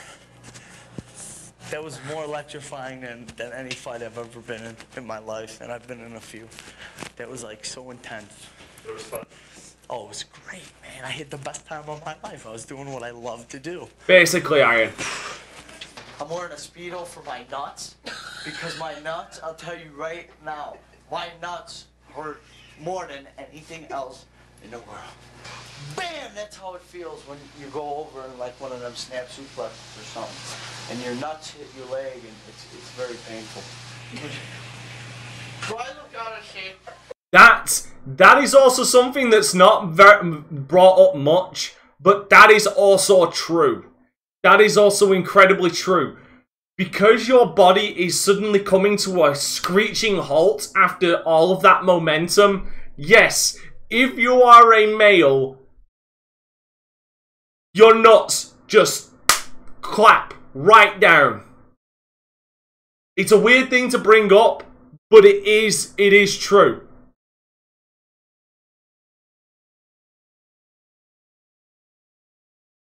Like, it sounds stupid, but that actually is a problem. That's why you see for one, that's why a lot of pro wrestlers wear cups for obvious fucking reasons, and it's also why many of them were obviously the tights. Obviously, it's actually to help with that problem. It keeps them nice and snug. Sorry. I don't think I'm out of shape, personally. Look at that. I got some shoulders and everything. In 3 years, we spent more time together than most people that are married. We wake up, we go eat, we go work out, we go to the building, we do our show. Everywhere we go, we're together. We don't get a chance to go to very romantic dinners or go on a vacation. We're together, but we're together in the business.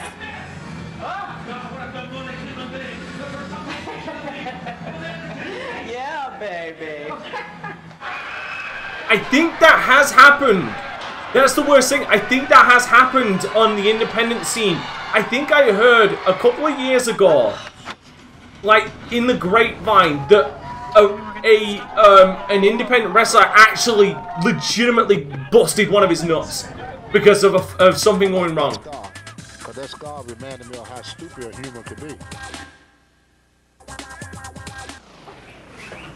Welcome to Atlas Kitchen. What we have here is a nice big old plate of meat that we're gonna barbecue up. That smells good. One thing about being at the top all the time, you get too much too soon. I felt that I was invincible. I figured I could do what I want to do and get away with it.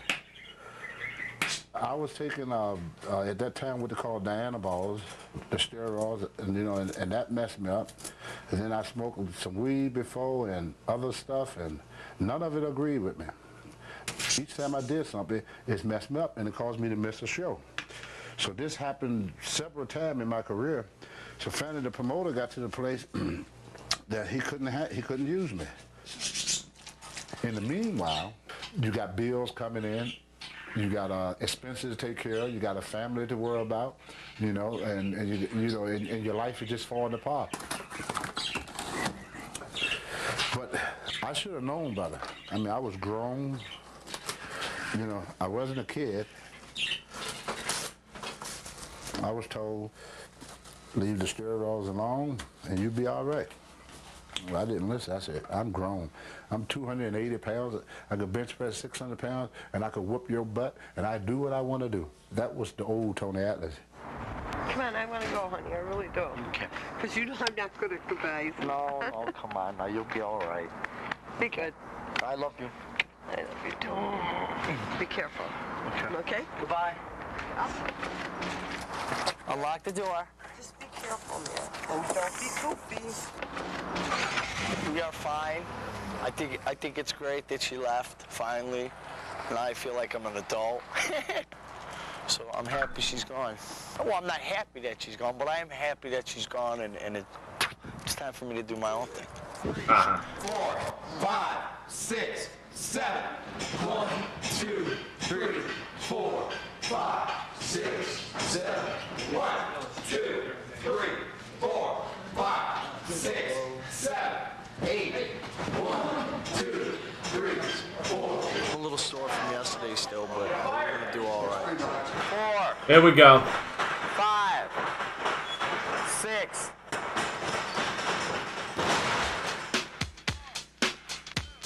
I got tired in about 2 minutes. Then I figured I was in the best shape of my life.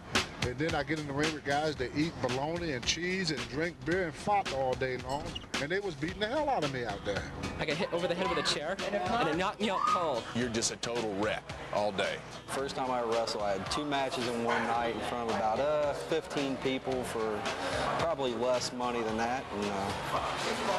And Lost both of them, but First time I stepped in the ring, I was like, oh my God, you know, it's like I'm gonna be doing what my like heroes are doing, you know. It says, GQ, go get your gear. You're on next. You know, you're wrestling a girl. I said, okay, no big deal.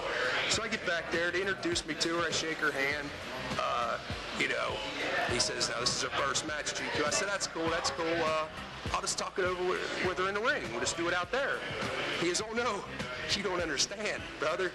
She's deaf and she doesn't speak. And I went, oh my God. oh, it was scary. I mean, it was, you know, there's a couple of hundred people and all eyes are on you. Because she couldn't cooperate. She couldn't hear what I was saying. So I just went out there, beat the holy pepper, picked her up for a slam, just laid on my back and held her on top of me and said, you're winning tonight because my car is going to. That is how it happened, buddy. There's no way she could have beat me legitimately. I can tell you that right now. Yeah, so, you know, and I just built up this reputation. Like my first 7 or 8 matches were all against women. Move, man, let's go. Look at this. Don't hold your breath. Them feet are high. Yeah, don't. People can't believe this little thing. You know, again, the illusion, accentuate the movement. Okay, here we go. That's better. That's a boy. That's it. That's it. Good. That's it. There you go. Way to go. And man. you have to look at that. You have to do this for everybody, with everybody in the class. Good. He was wanting you to stay, Sheila. That's it. There you go. That's it, baby. Breathe. Breathe. There you go. Don't hold your breath. Breathe, Matt. Breathe. That's it. Now, take a deep breath. Kick. Be sure them feet are swing. You're almost halfway there. Come on, Matt. Come on. Let's go. You got him. Whoa, you okay? You all right? Come on, Matt. Come on, baby. Come on, baby. Let's go. There you go. Imagine just doing that. This is a drill. Boy. Come on. Come on.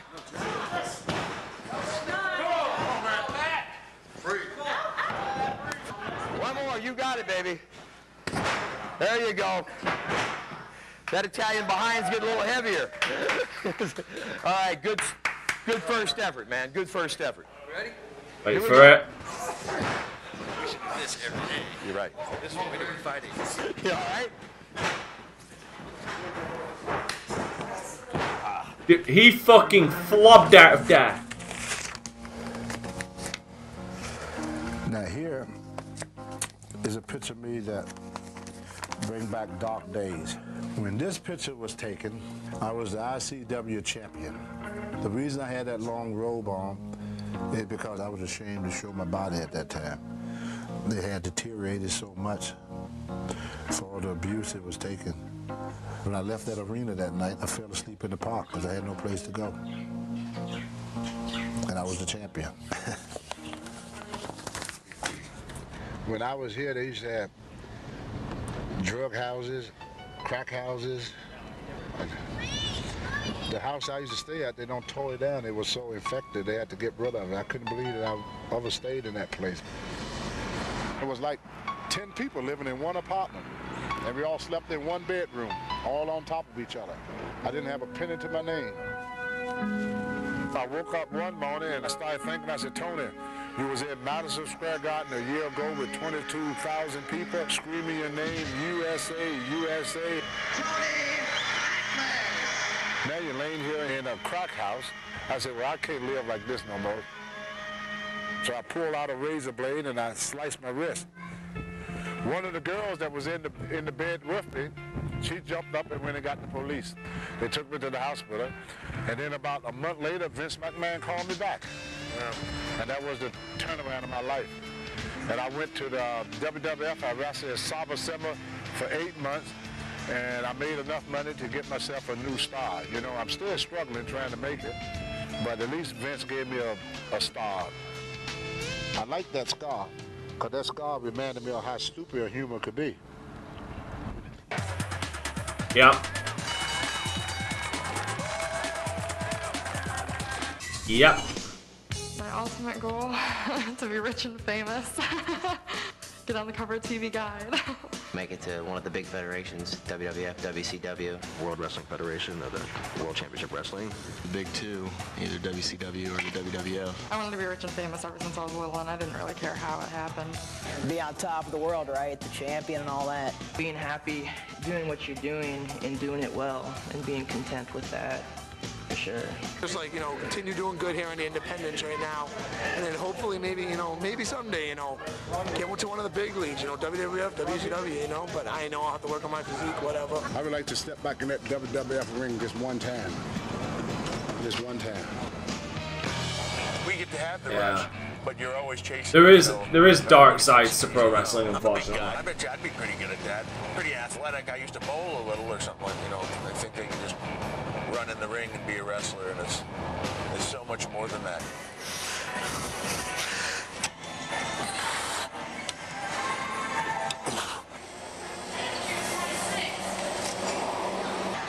Hey, Sammy.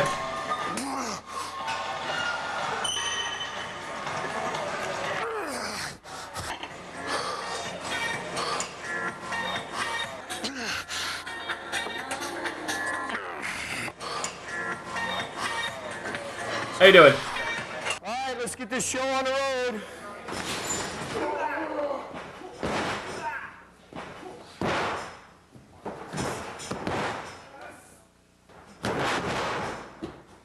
And you'd lose weight doing this kind of shit because of all the drills. You'd be sweating your ass off.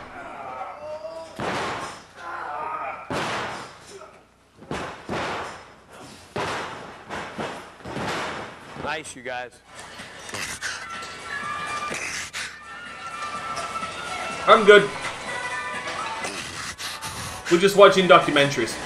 I've never met somebody that can train as focused or hard as China does. She's a 200-pound woman, and she's all muscles. She's going to be a lot bigger than your average guy.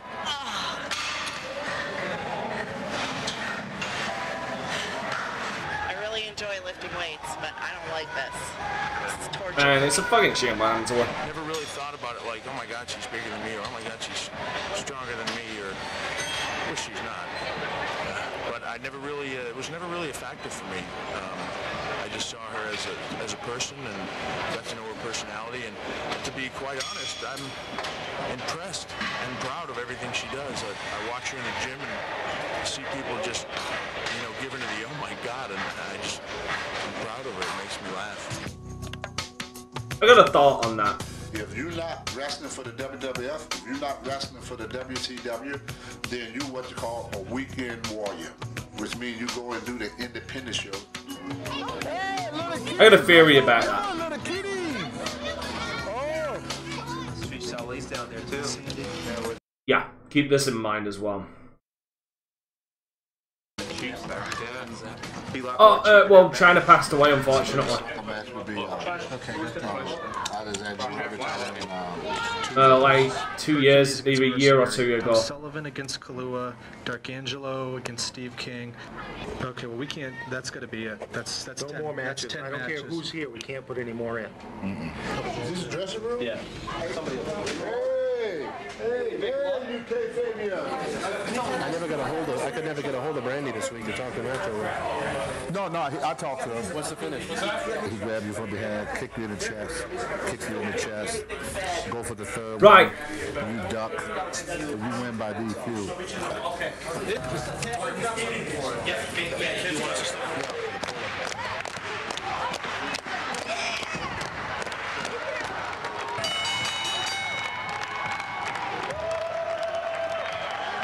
So there's something that isn't explained during this. Hey guys, when you're up there, please do not use the word suck. Okay? Uh-oh. Why not? Hey, we're at a Boys and Girls Club. Let's not say suck.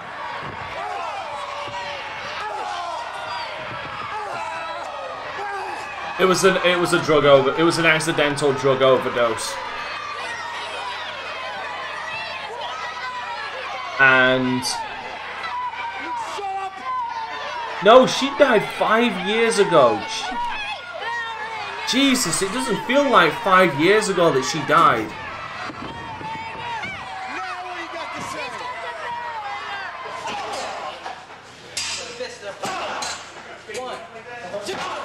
Wrestling has been my life dream. I just couldn't see myself doing anything else. I'm really excited about my first match. Now it's finally coming. I'm really getting focused and excited for it. You should listen to the referee's count. The referee's got a rhythm. Like, I back you in the corner, and he says 1.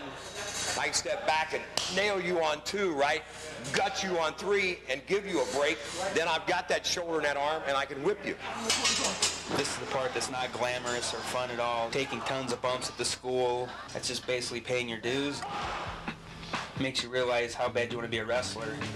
My life on the independent circuit, well, yeah. I spend a lot of time in my car. I actually sleep in my car sometimes, you know, and I mean, I kind of sleep amongst the bags of Doritos and, you know, empty bottle cans and stuff. The money is not anywhere near. Okay. He's not a main focus, but there's going to be a lot. There might be some wrestling fans who watch this who know who he is. Fucking Shark Boy. Shark Boy has been going for fucking years. Like, years.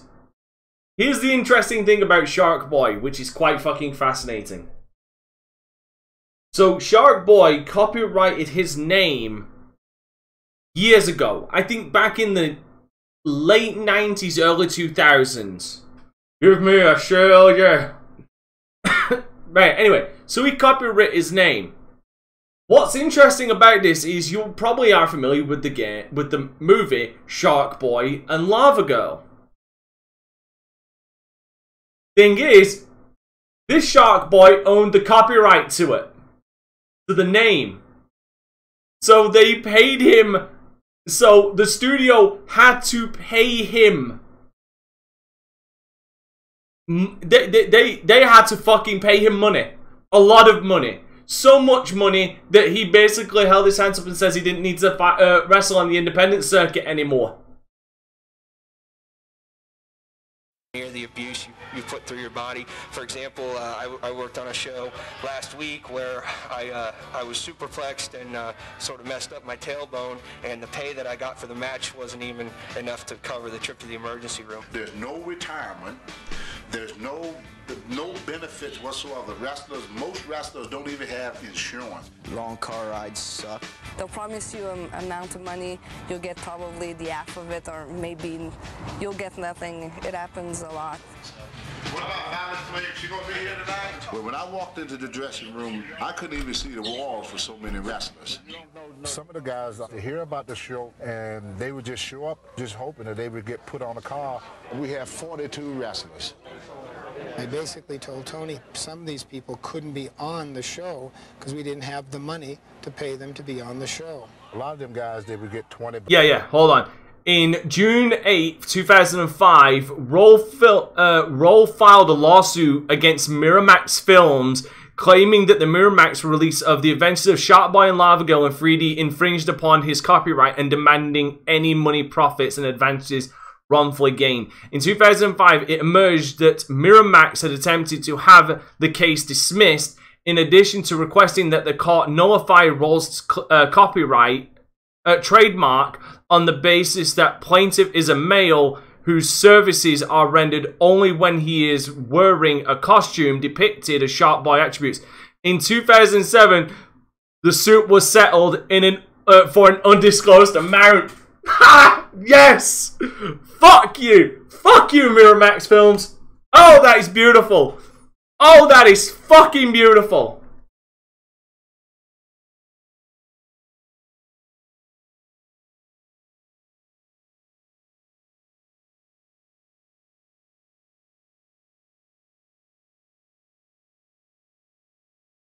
Oh, what? That makes me so fucking happy.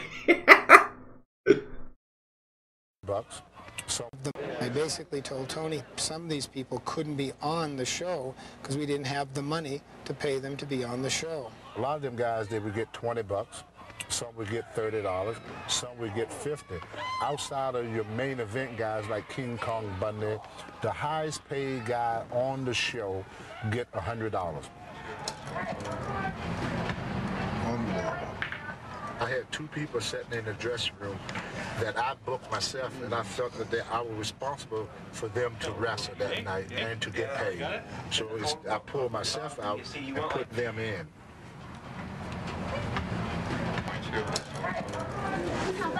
Bye. Now he's all mad at me because I paid the boys off. Of course we were angry at Tony at that because it's my money, I am the promoter, and we just have so much money allocated per show, we have to stay within that budget. I don't feel that no man should drive for 10 hours, be away from his family for the whole weekend, and not even get paid for it. There's a lot more to this story. I'll explain later. Remind me about the independent 3-day show. Tell me, Kurt. Remind me to tell you. Train wreck. Downshift, Matt. Downshift. Hey. Can you breathe all right? It'd be $5.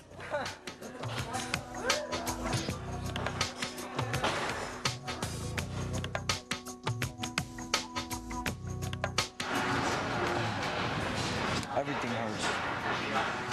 I think my ego hurts the most because I thought I'd be like this in here and I suck. I feel like I'm an idiot.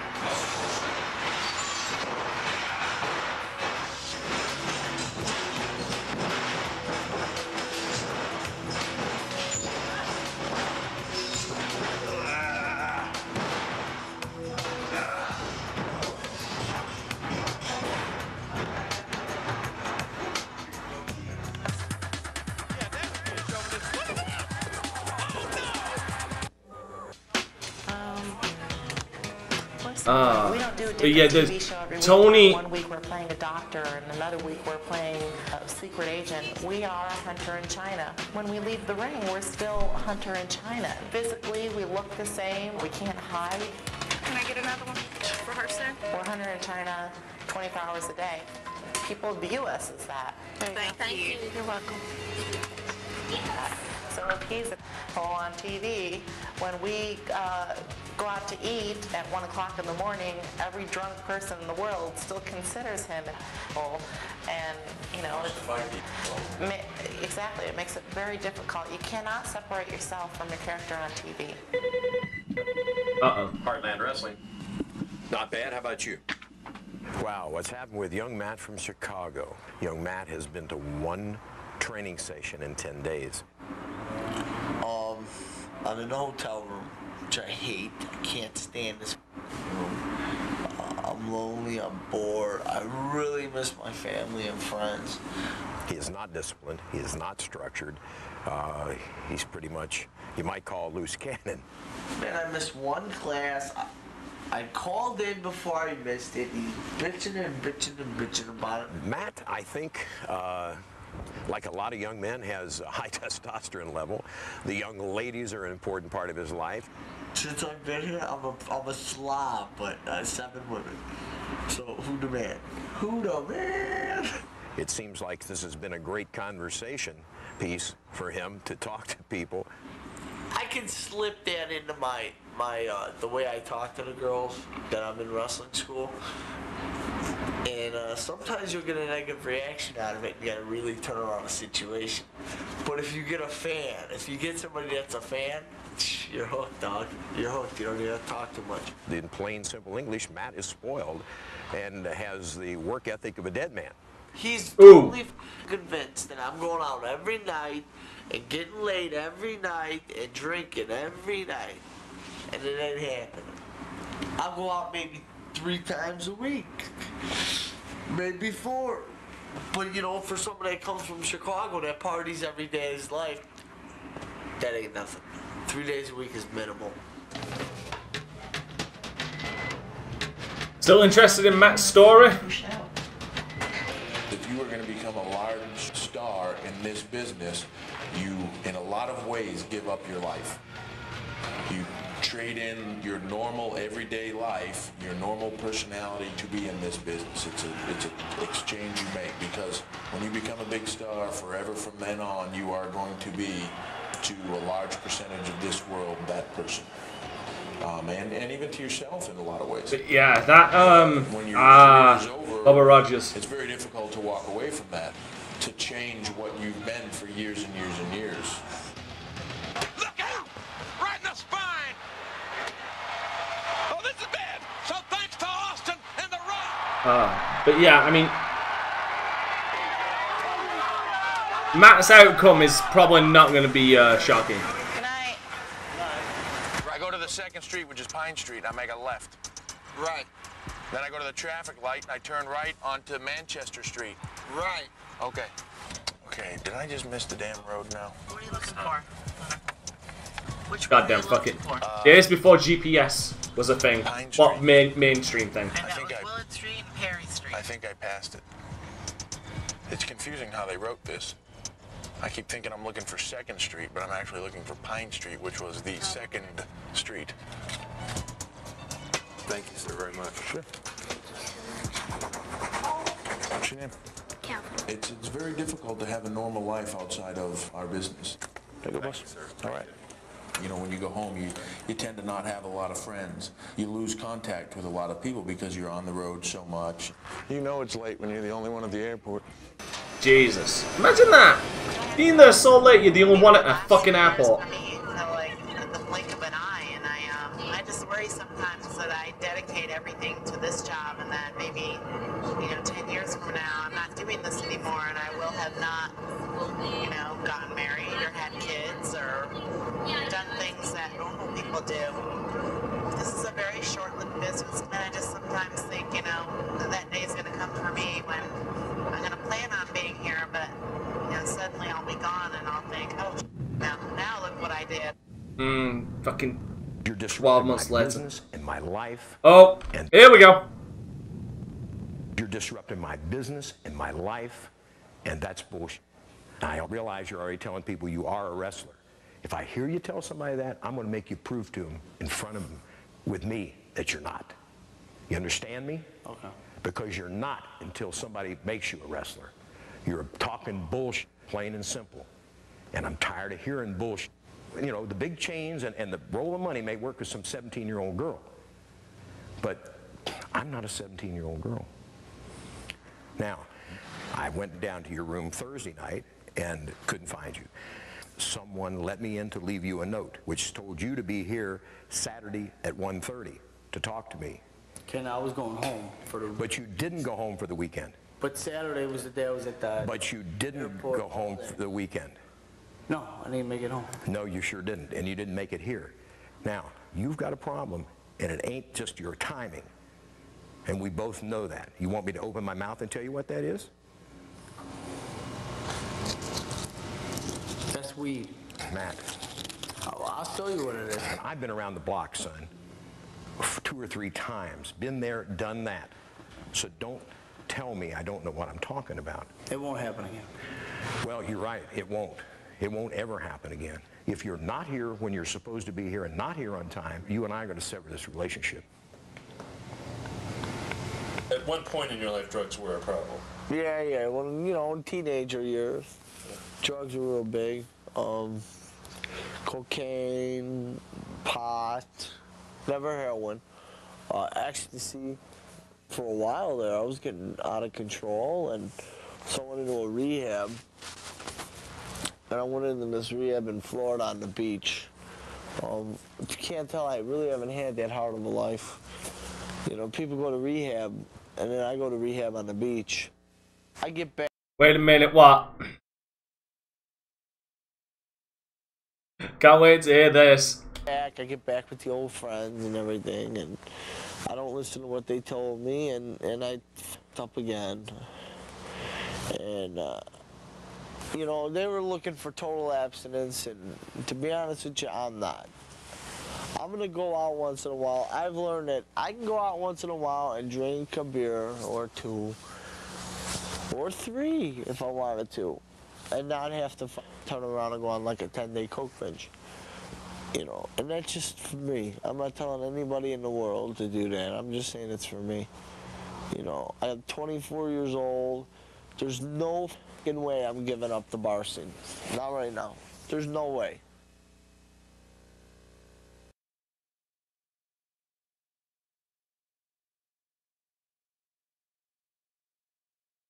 Yep. Actually, I think no. Oh no. No. That is not worst case scenario for Matt. We will get into that. We will get into that. But yes, he ended up getting placed in rehab. And funny enough, weed is not that big of a problem anymore. We understand, everybody understands weed now. Near enough everybody understands weed. Most places it's legalized. But I've always turned around and said, you want to partake in the grass? That's all for you. I'd be a hypocrite not to tell you that. But always put your fucking commitments first. You go in wrestling school, you make sure you go to wrestling school. And he never returned to wrestling school.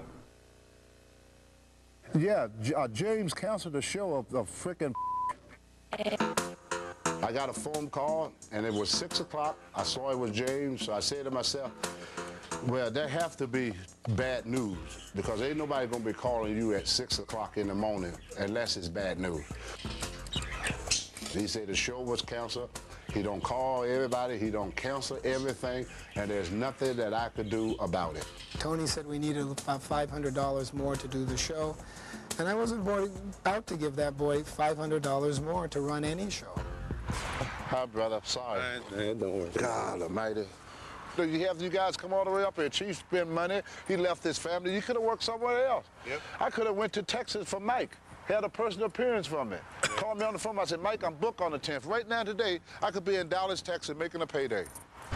You know, that's what this business and sport's all about sometimes. You know, the show goes on. You just can't cancel it because something's you don't like happy somebody about anything. I mean, we're all here, we're all professionals. You know, we pay this, we do this for a living. We don't need to have this canceled out. We need to walk home with our wallets empty. I don't understand it. I got a call from my wife. She said James called her up and said everything was canceled. I know. I'm sitting in Portland expecting to work tonight. No, I ain't got crap. Sorry, boys. The rest of you, sorry, boys, you didn't get paid. This isn't the first time that wrestlers have not been paid. They kind of understand that process. This guy's a prick, by the way. They say a wrestler is self-employed. That's bullshit. And the promoter had all control. He got total control. I'm Shark Boy. My ring name is Athena, and my little slogan thing is, "This is what a goddess looks like."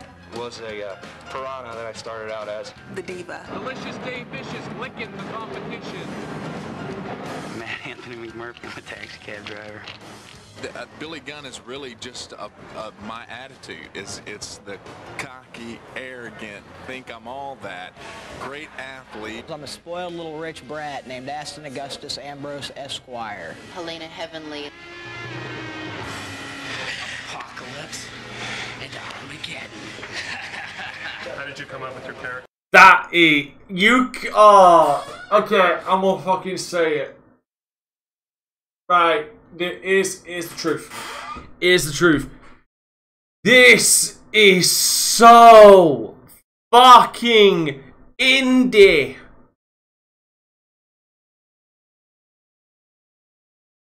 This is so fucking indie. Like when people use indie as a fucking derogative, they're talking about these guys. They are clear rip-offs of Animal and fucking Hawk. Ambrose Esquire. Helena Heavenly. Hold on. Apocalypse. Hawkpocalypse and Animalgeddon. Dude, that is just fucking awful. Fire. Helena Heavenly. Like, fucking hell. Apocalypse and Armageddon. How did you come up with your character? Character? Well, that would imply that it's, like, not real, right? I don't have a character, I'm just myself. I mean, I came to the arena dressed like this. Kid USA. I'm a kid and I'm from USA, so they put it together. I don't have a character. I'm Amanda Storm. I'm Amanda Storm in real life, and what you see is what you get. Some of the classmates rib me every once in a while, like Les says. They call me Opie sometimes just because of my young-looking appearance and my haircut, I guess. It's just like there was this idea floated around being this paper boy and coming out to the ring on a bicycle, and what can you really say except I don't really feel comfortable with it, but you know, whatever Les wants to do, you know, I'll do it because I just want to be out there wrestling. I know one of the nicknames that you ran by me, somebody ran by me, was Rapid Fire. Yeah. I just thought Rapid Fire was just kind of a catchy nickname. So a speedy person, a person who is quick, and athletic, and I know is something that's been run by us both, is the newspaper boy thing, right? Yeah. What I was wondering, if you were up for the idea of possibly a compromise someplace between Rapid Fire and the newspaper boy. What I'm thinking is rapid delivery. If you came to the ring and your outward attire was more like, I hate to use the name Opie because, you know, because we've teased you about, you know, having that look, but more along that line, right? Yeah. And maybe with that newspaper bag, but then once you took maybe the jeans or the cutoffs or whatever it was off, and you had these sleek, fancy tights, and then the performance spoke for itself. Yeah, I could see something like that. I come out in a hat and still be oiled up, and I just have that bag on me, and as soon as I get to the ring, I just throw that off, and I get right up in that ring, and I'm all business. Yeah. Gimmick's dead on arrival, it's kind of like unfortunately. the Superman going to the phone booth thing, right? So let's say if the nickname were Rapid Delivery. Have you got any ideas for names? Ricky Fury, Rob Faith, Ronnie... This name should sound familiar. Farley, Rory Fargo. Rory kind of has a strong... It can sort of have a strong sound to it, doesn't it? Roar, you know, more than, you know, it's not too soft. Rapid Delivery, Rory Faith. Rapid Delivery, Rory Ferris. Maybe Rory Fox is good. Rory Fox. I like that better than Ferris, maybe. Rory Fox. Rapid Delivery, Rory Fox. What do you think? Rory Fox. Dude's still wrestling on the Independence Day. He spent some time in, I think it was WWE CW, if anybody remembers that. Spent some time in TNA, but the dude's still going. Like, dude, Rory Fox is still going today. Like, and this is from, like, 1999, 2000. Give me a second. Let me find out, because I'm sure he had been.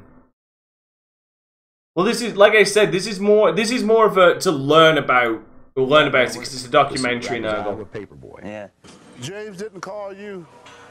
You know he canceled this, right? Does the wrestlers know yet? Did you tell the wrestlers? Yeah. Yeah, they all left, went home this morning. Did he pay to rent this building? Because I could get some wrestlers here tonight. Because if I could pay for the ring and the building, I do it out of my pocket. The whole total is what? $350 for the building. Because what I got to do, I got to get on the horn and see if I can get enough wrestlers up here to do a show. Now we're going to do some rolling.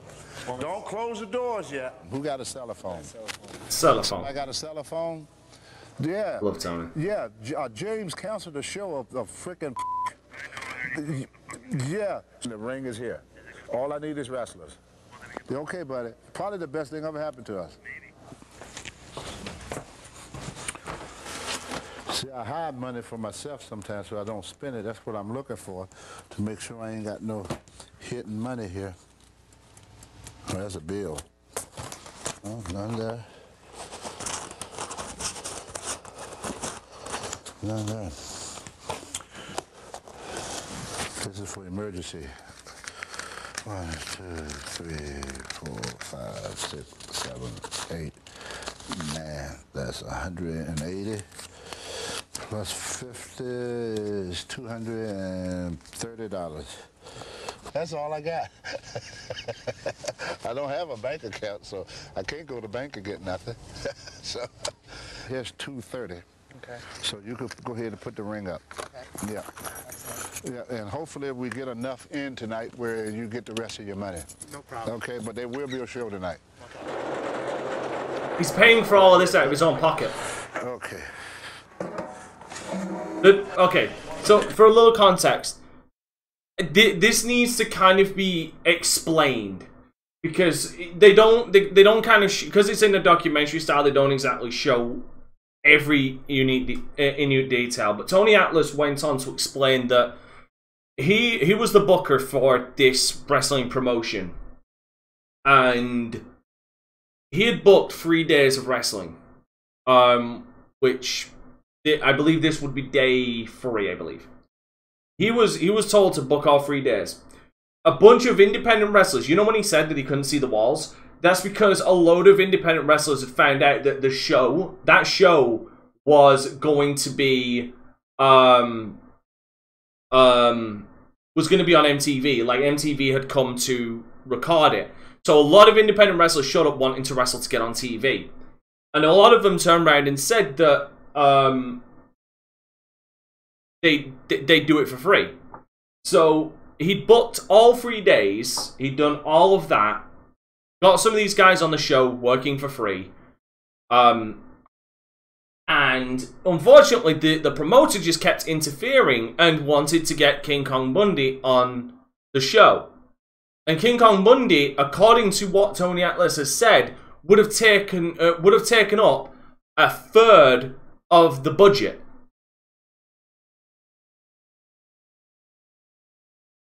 Which is fucking astonishing. So because of all of that, and pretty much all of it going to shit, he basically fucked Tony over here.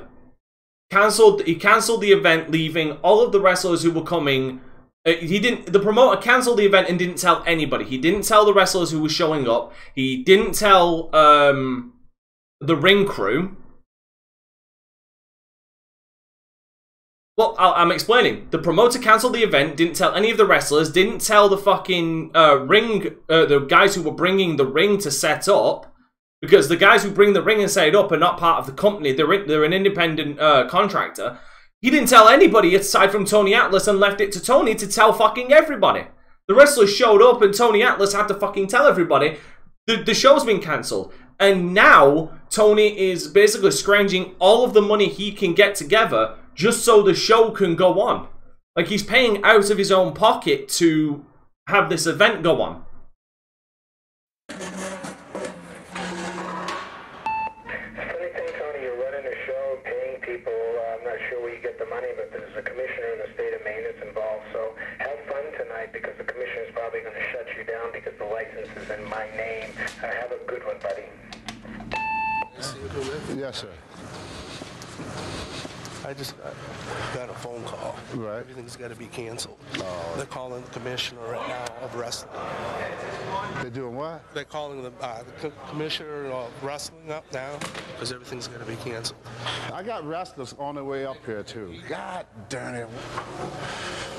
James called the commission and told the commissioner to cancel everything, so it looked like it won't be a show. So I just... Now, for extra context, in many states, there is an athletics commission. Like I'm sure infamously everybody knows about the Nevada State Athletic Commission. There are commissions in many cities for wrestling as well, and unfortunately, you need a promoter's license to host a wrestling event. Specifically in this state, I believe. I don't know if it's in every state, but in this state you need a promoter's license to put on wrestling shows. And the original promoter caught wind of what Tony was trying to do and called the fucking called the state wrestling commission and ratted Tony out. And now they're coming to shut it down. Tell guys on the phone to... Oh, geez.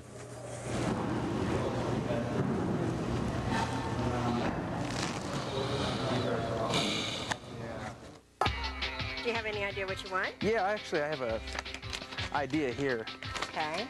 Something with red and yellow, maybe some stars down the side here, and just have a rapid delivery on the back. Okay.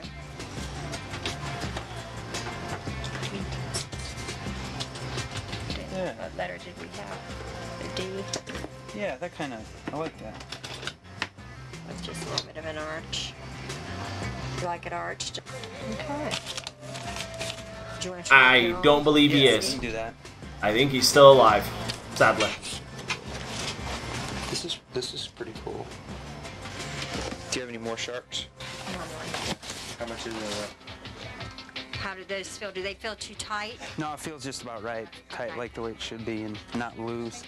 To get you more in the mood now? Oh, yeah. Just need my wrestling boots. Okay.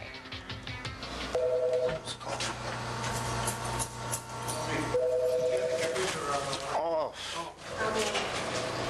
Hello? Yes, sir. What I'm trying to do is see if I can get licensed just to do the show for the night. If you can help me out in any kind of way, it'd be appreciated. Because Okay, sir. He's trying to get a license. As you're coming down, there'll be a Dunkin' Donuts on your left-hand side that's being repaired. Okay, remodeled. You can't miss it. Bye-bye. The commissioner's on his way. Okay, thank you. What is Joey Gamache number? Joey Gamache? His father is a promoter. Yeah, he is. Hey, Marsha, could you look up a number on the Joey Gamache? Thank you, Mr. Gamache. Yes, sir. He gave up his license. Dead end, dead end, dead end. We got to sit down and talk. Okay. Let's look at Tony's face.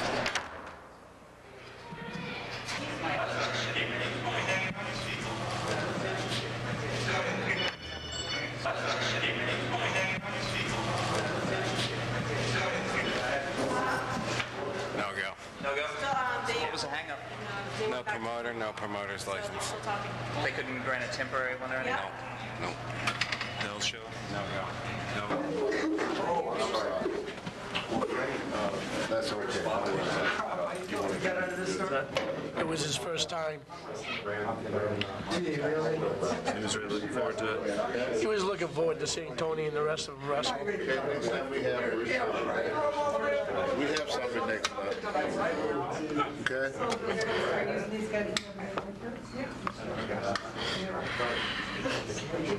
Okay, guys, I'm going to take off now, y'all. I'm sorry. You've been wonderful. Yeah.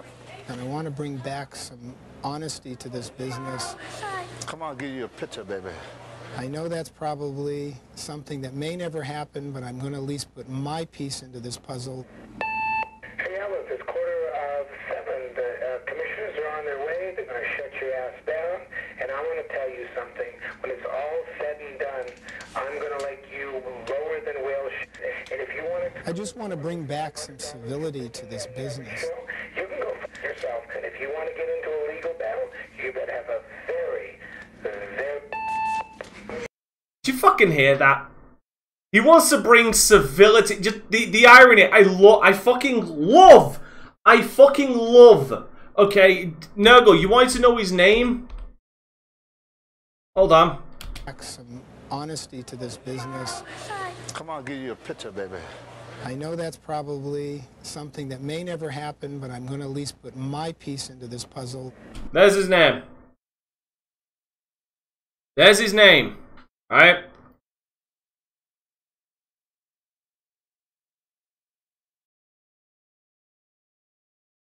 But listen, what I love about this documentary is the fact that even the guys behind the documentary know this guy's a piece of shit.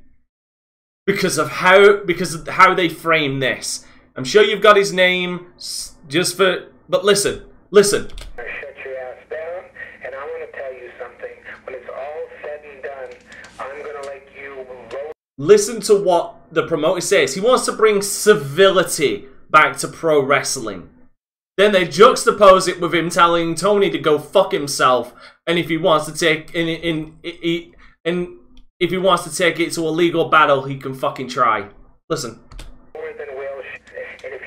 I just want to bring back some civility to this business. You can go for yourself, and if you want to get into a legal battle, you better have a very... What else could happen to old Atlas tonight, huh? You better have a very...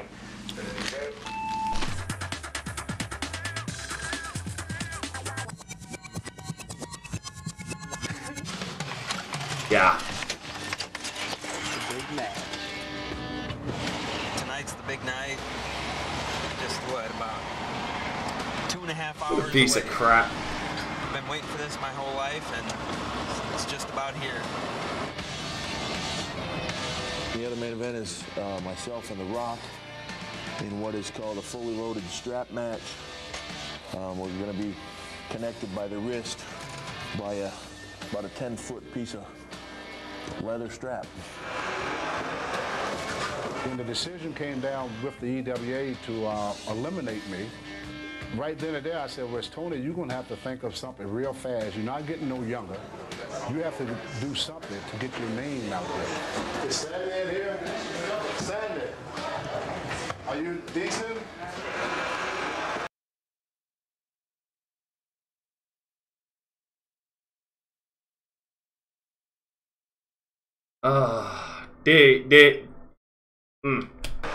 So what we're going to do tonight, you just throw them punches, you know, you do your kick and all your other stuff. Legitimate. Yeah, Right. legitimate punches, you know, you just nail the hell out of it. Don't worry about how hard it is.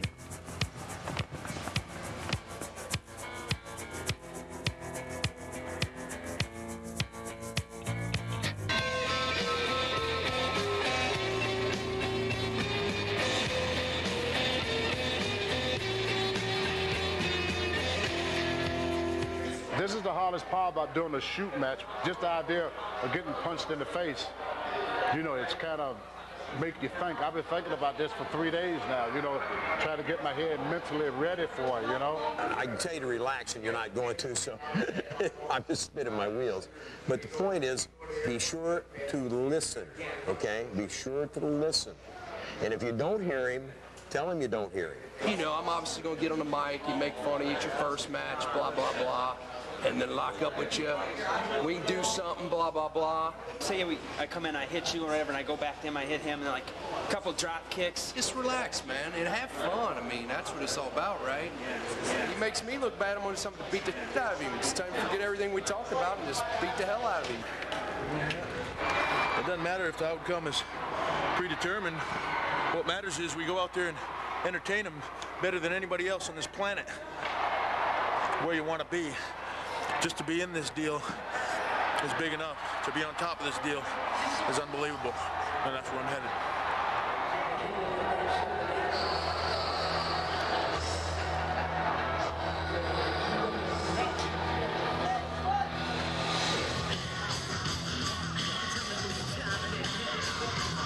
Get him, Frank.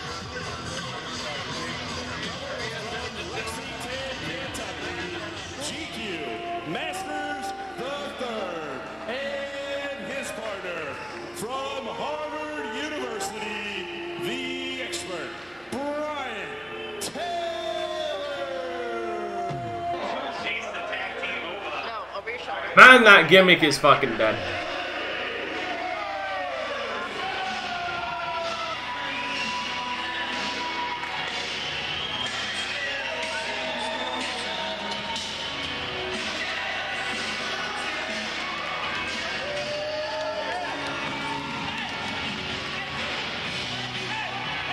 Ladies and gentlemen, this is why stripper pants were invented.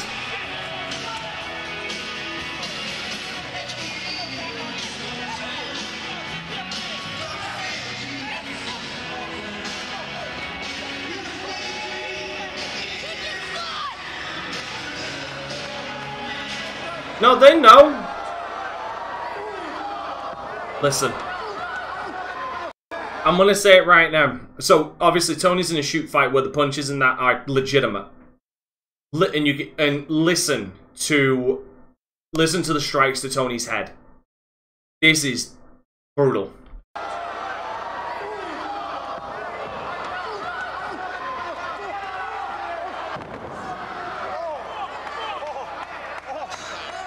But this is not the case with these two guys. They hate each other.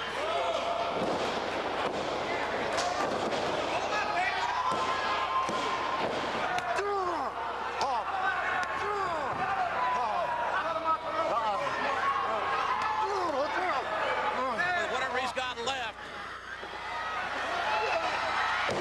Oh.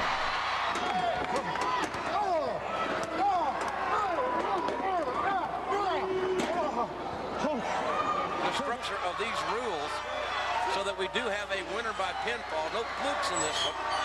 No disqualification, no excuses. Oh no, look out! Oh! And Helmsley just hung out to dry there, and The Rock with another right hand, and down goes Triple H, who will meet the WWF champion at SummerSlam.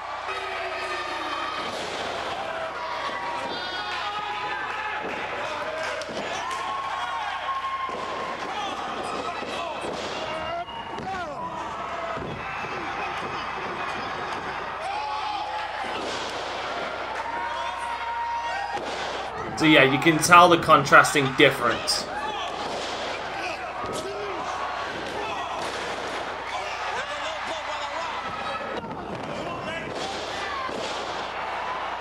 Again, it's showing the 3 stages.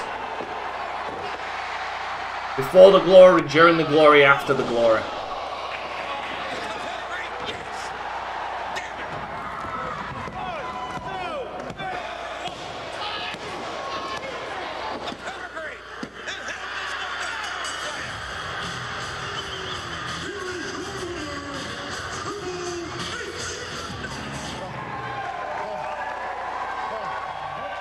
But just take a look at Tony's face.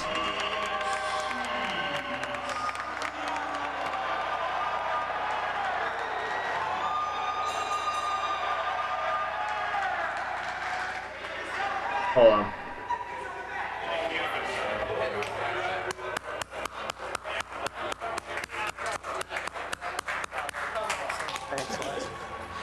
Now we can go on to number 2. Go on with their life, right? Yes. Like you always say. Good, good. Thank you. Very good. Very good. Thank you, man. I got another ice pack in there if you need it, man. Again. Damn it. Even with the glove. Broken knuckles. Broke it. That's all right. It'll heal. I don't know about you. That was very good. Very good. It feels kind of numb right now. Sad thing about it. You can see the fucking swelling on his face. This ain't gonna be the last one we do. It's just the beginning. We got to take it all the way up down the East Coast. Another day, another dollar. The kids, they really supported me, came around and slapped hands. I thought maybe they might be hesitant to do that because of this whole paperboy thing, but the crowd really took to it, and I was really surprised. Steve continues to train to wrestle in... I can't pronounce that. Oh, he is. He's shaken from it.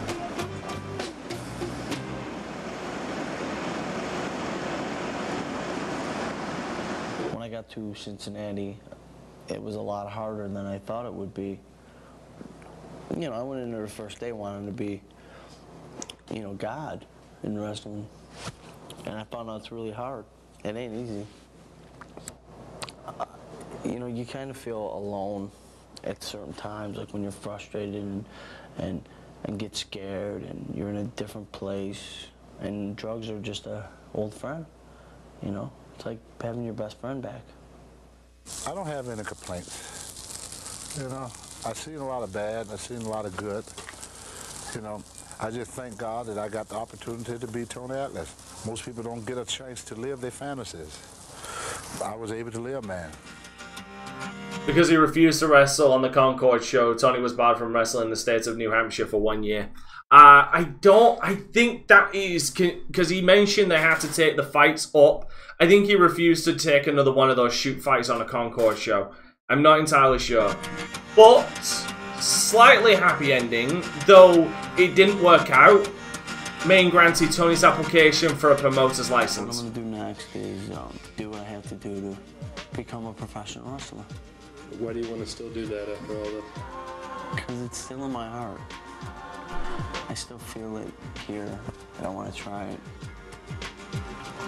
I think a dream's worth everything. You know, even if you try to succeed in your dream and not make it, I think it's still worth everything. I think that you have an innate feeling inside of you that you know that you were meant to do this. If you got the dream, I mean, once it's in you, it's hard to say no. Anybody out there that's trying to do it is damn sweet when you get there, so keep trying. Ready? Ready, let's go.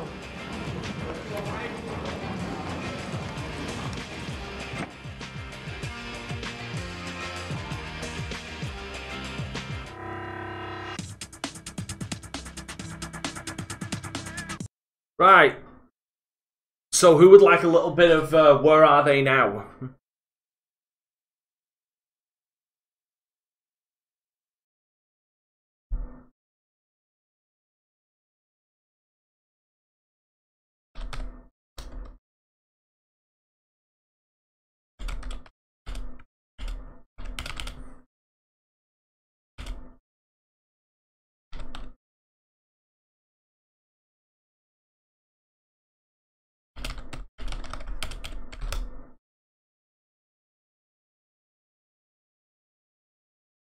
Right, so Tony Atlas, unfortunately, I do believe he still has a promoter's license, but unfortunately his shows didn't go so well. But positive news, Tony ended up having another run in the WWF, then the WWE, as the manager for Mark Henry, the world's strongest man, during his amazing fucking, like, one of the highlights of WWE's ECW run, when Mark Henry was ECW champion.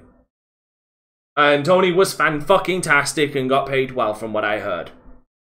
Okay. Triple H would then go on to obviously become a fucking 15-time world champion. Unfortunately, he left China for Stephanie McMahon and is now the CFO of the World Wrestling Entertainment. Right, now this is where it gets dark. This is where it gets rather dark.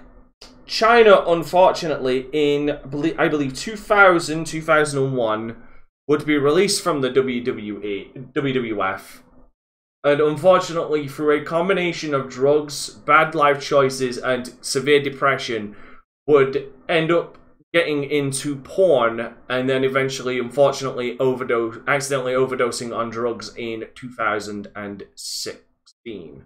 Wait, no, 2015, 2016. I think it was 2016. On a upbeat note, Les Thatcher, the wrestling trainer that you saw, is still kicking strong at the sprite age of 80 years old, and I believe he is still teaching wrestling.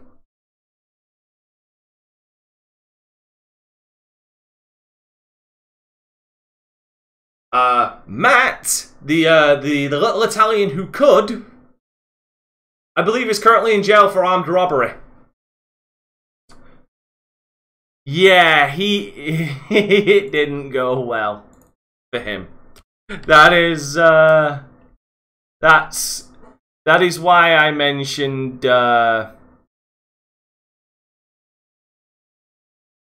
that's where I said you shouldn't root for him.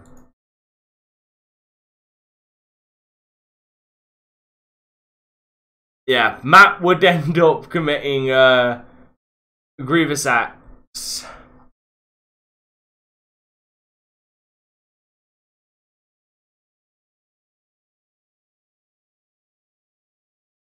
Oh yeah. Oh yeah.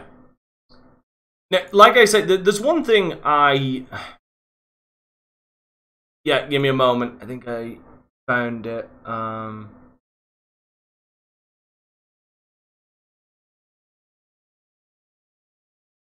Hold on, give me a second. Yep, there you go.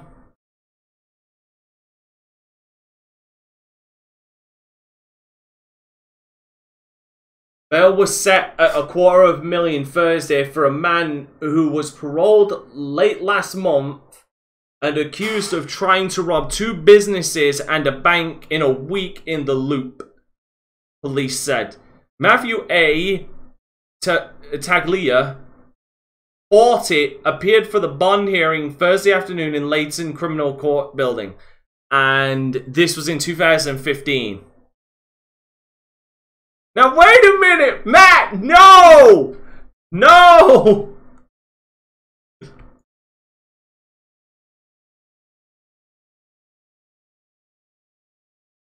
Ah, yeah, hold on. I believe he's still... Yeah, he is still in custody.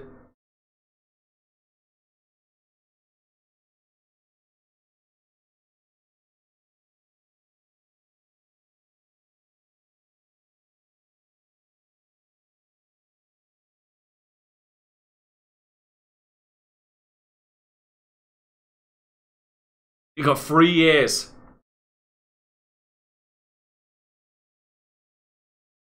There he is.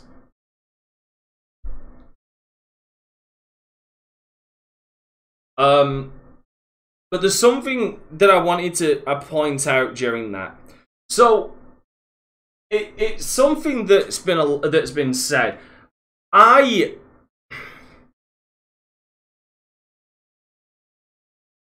got the impression from watching that because love is a complicated fucking thing. It really is. And I do feel sorry for China after everything that happened. I really do. I think she took the breakup between her and Hunter, or her and Paul Levesque, really fucking hard. But watching that documentary and some other things I've seen, I think Paul really did love her. He did actually love her.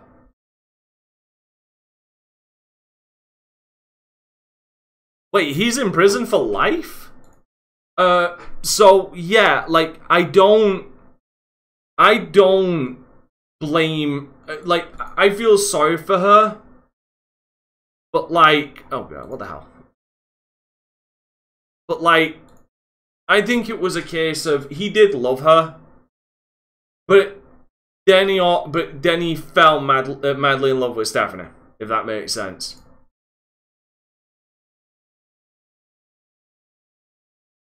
Jesus. Hold on, how did you find out he's in prison for life, Porter?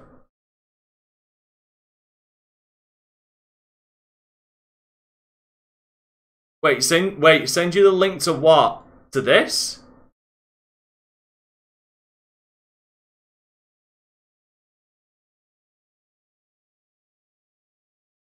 Oh, no, I'll show you later. Yeah, apparently, admission date 2015, projected parole 2016. Oh, parole date. It wasn't parole. Projected discharge date 2016. So he was in for 3 years. That would have been 2019. If you continue this full sentence.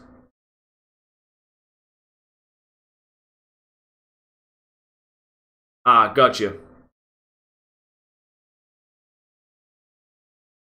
Oh, you got 2 years, sorry. Wait, oh, 2 years plus 5 years? Wait. Oh, shit, my apologies. No, okay. So, one moment. Okay, he got sentenced to 6 years. 6 years there, 6 years here, so that's 12 years. Yeah, received, possessed, stolen. Yeah, okay, so we got 12 years. Robbery, daddies. 19 years. 21 years. 23 years. 26 years in prison. He's serving 26 years in prison at the age of 40, and no, it was actually, yeah, he's older than that.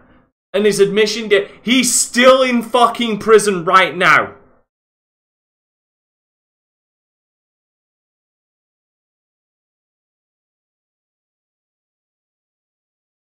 He's still in prison right now. As we speak. As we speak. He is dropping the soap.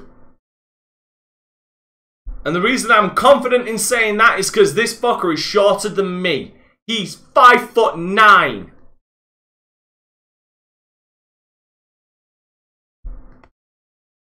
This dude 5'9" and heavier than me too.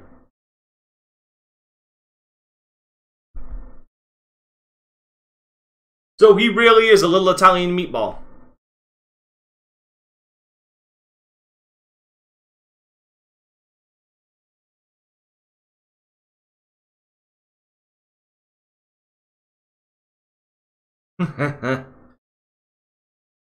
Alright, well, ladies and gentlemen, I do hope you did all appreciate this stream. I hope you learned something. I hope you did enjoy. I did hope you all enjoy it, both of them. One for the first one as a glimpse back at gaming history in the mid 2000s. He was 40 years old 40 to 41 years old when he went into jail. When he went to prison. He'll be over 60 years old when he gets out. If he didn't get parole, should I say. But then I also hope you enjoyed the little knowledge that you gained about obviously the beginning, middles, and ends of pro wrestling. It's not all that dark, which is interesting actually, because the Tony Atlas story you guys saw, the stuff after the glory, that is actually believed to have been the basis for the Mickey Rourke movie, The Wrestler, which the movie, The Wrestler, the Mickey Rourke one, even if you're not a wrestling fan, I would recommend watching it because it's a fantastic draw. It's a fantastic film. It really is. It really is a good film. You don't even need to be a fan. It's just good. Alright, but with all that being said, ladies and gentlemen, I'm going to sign off. So fucking take care, everybody, and I hope you all have a good weekend.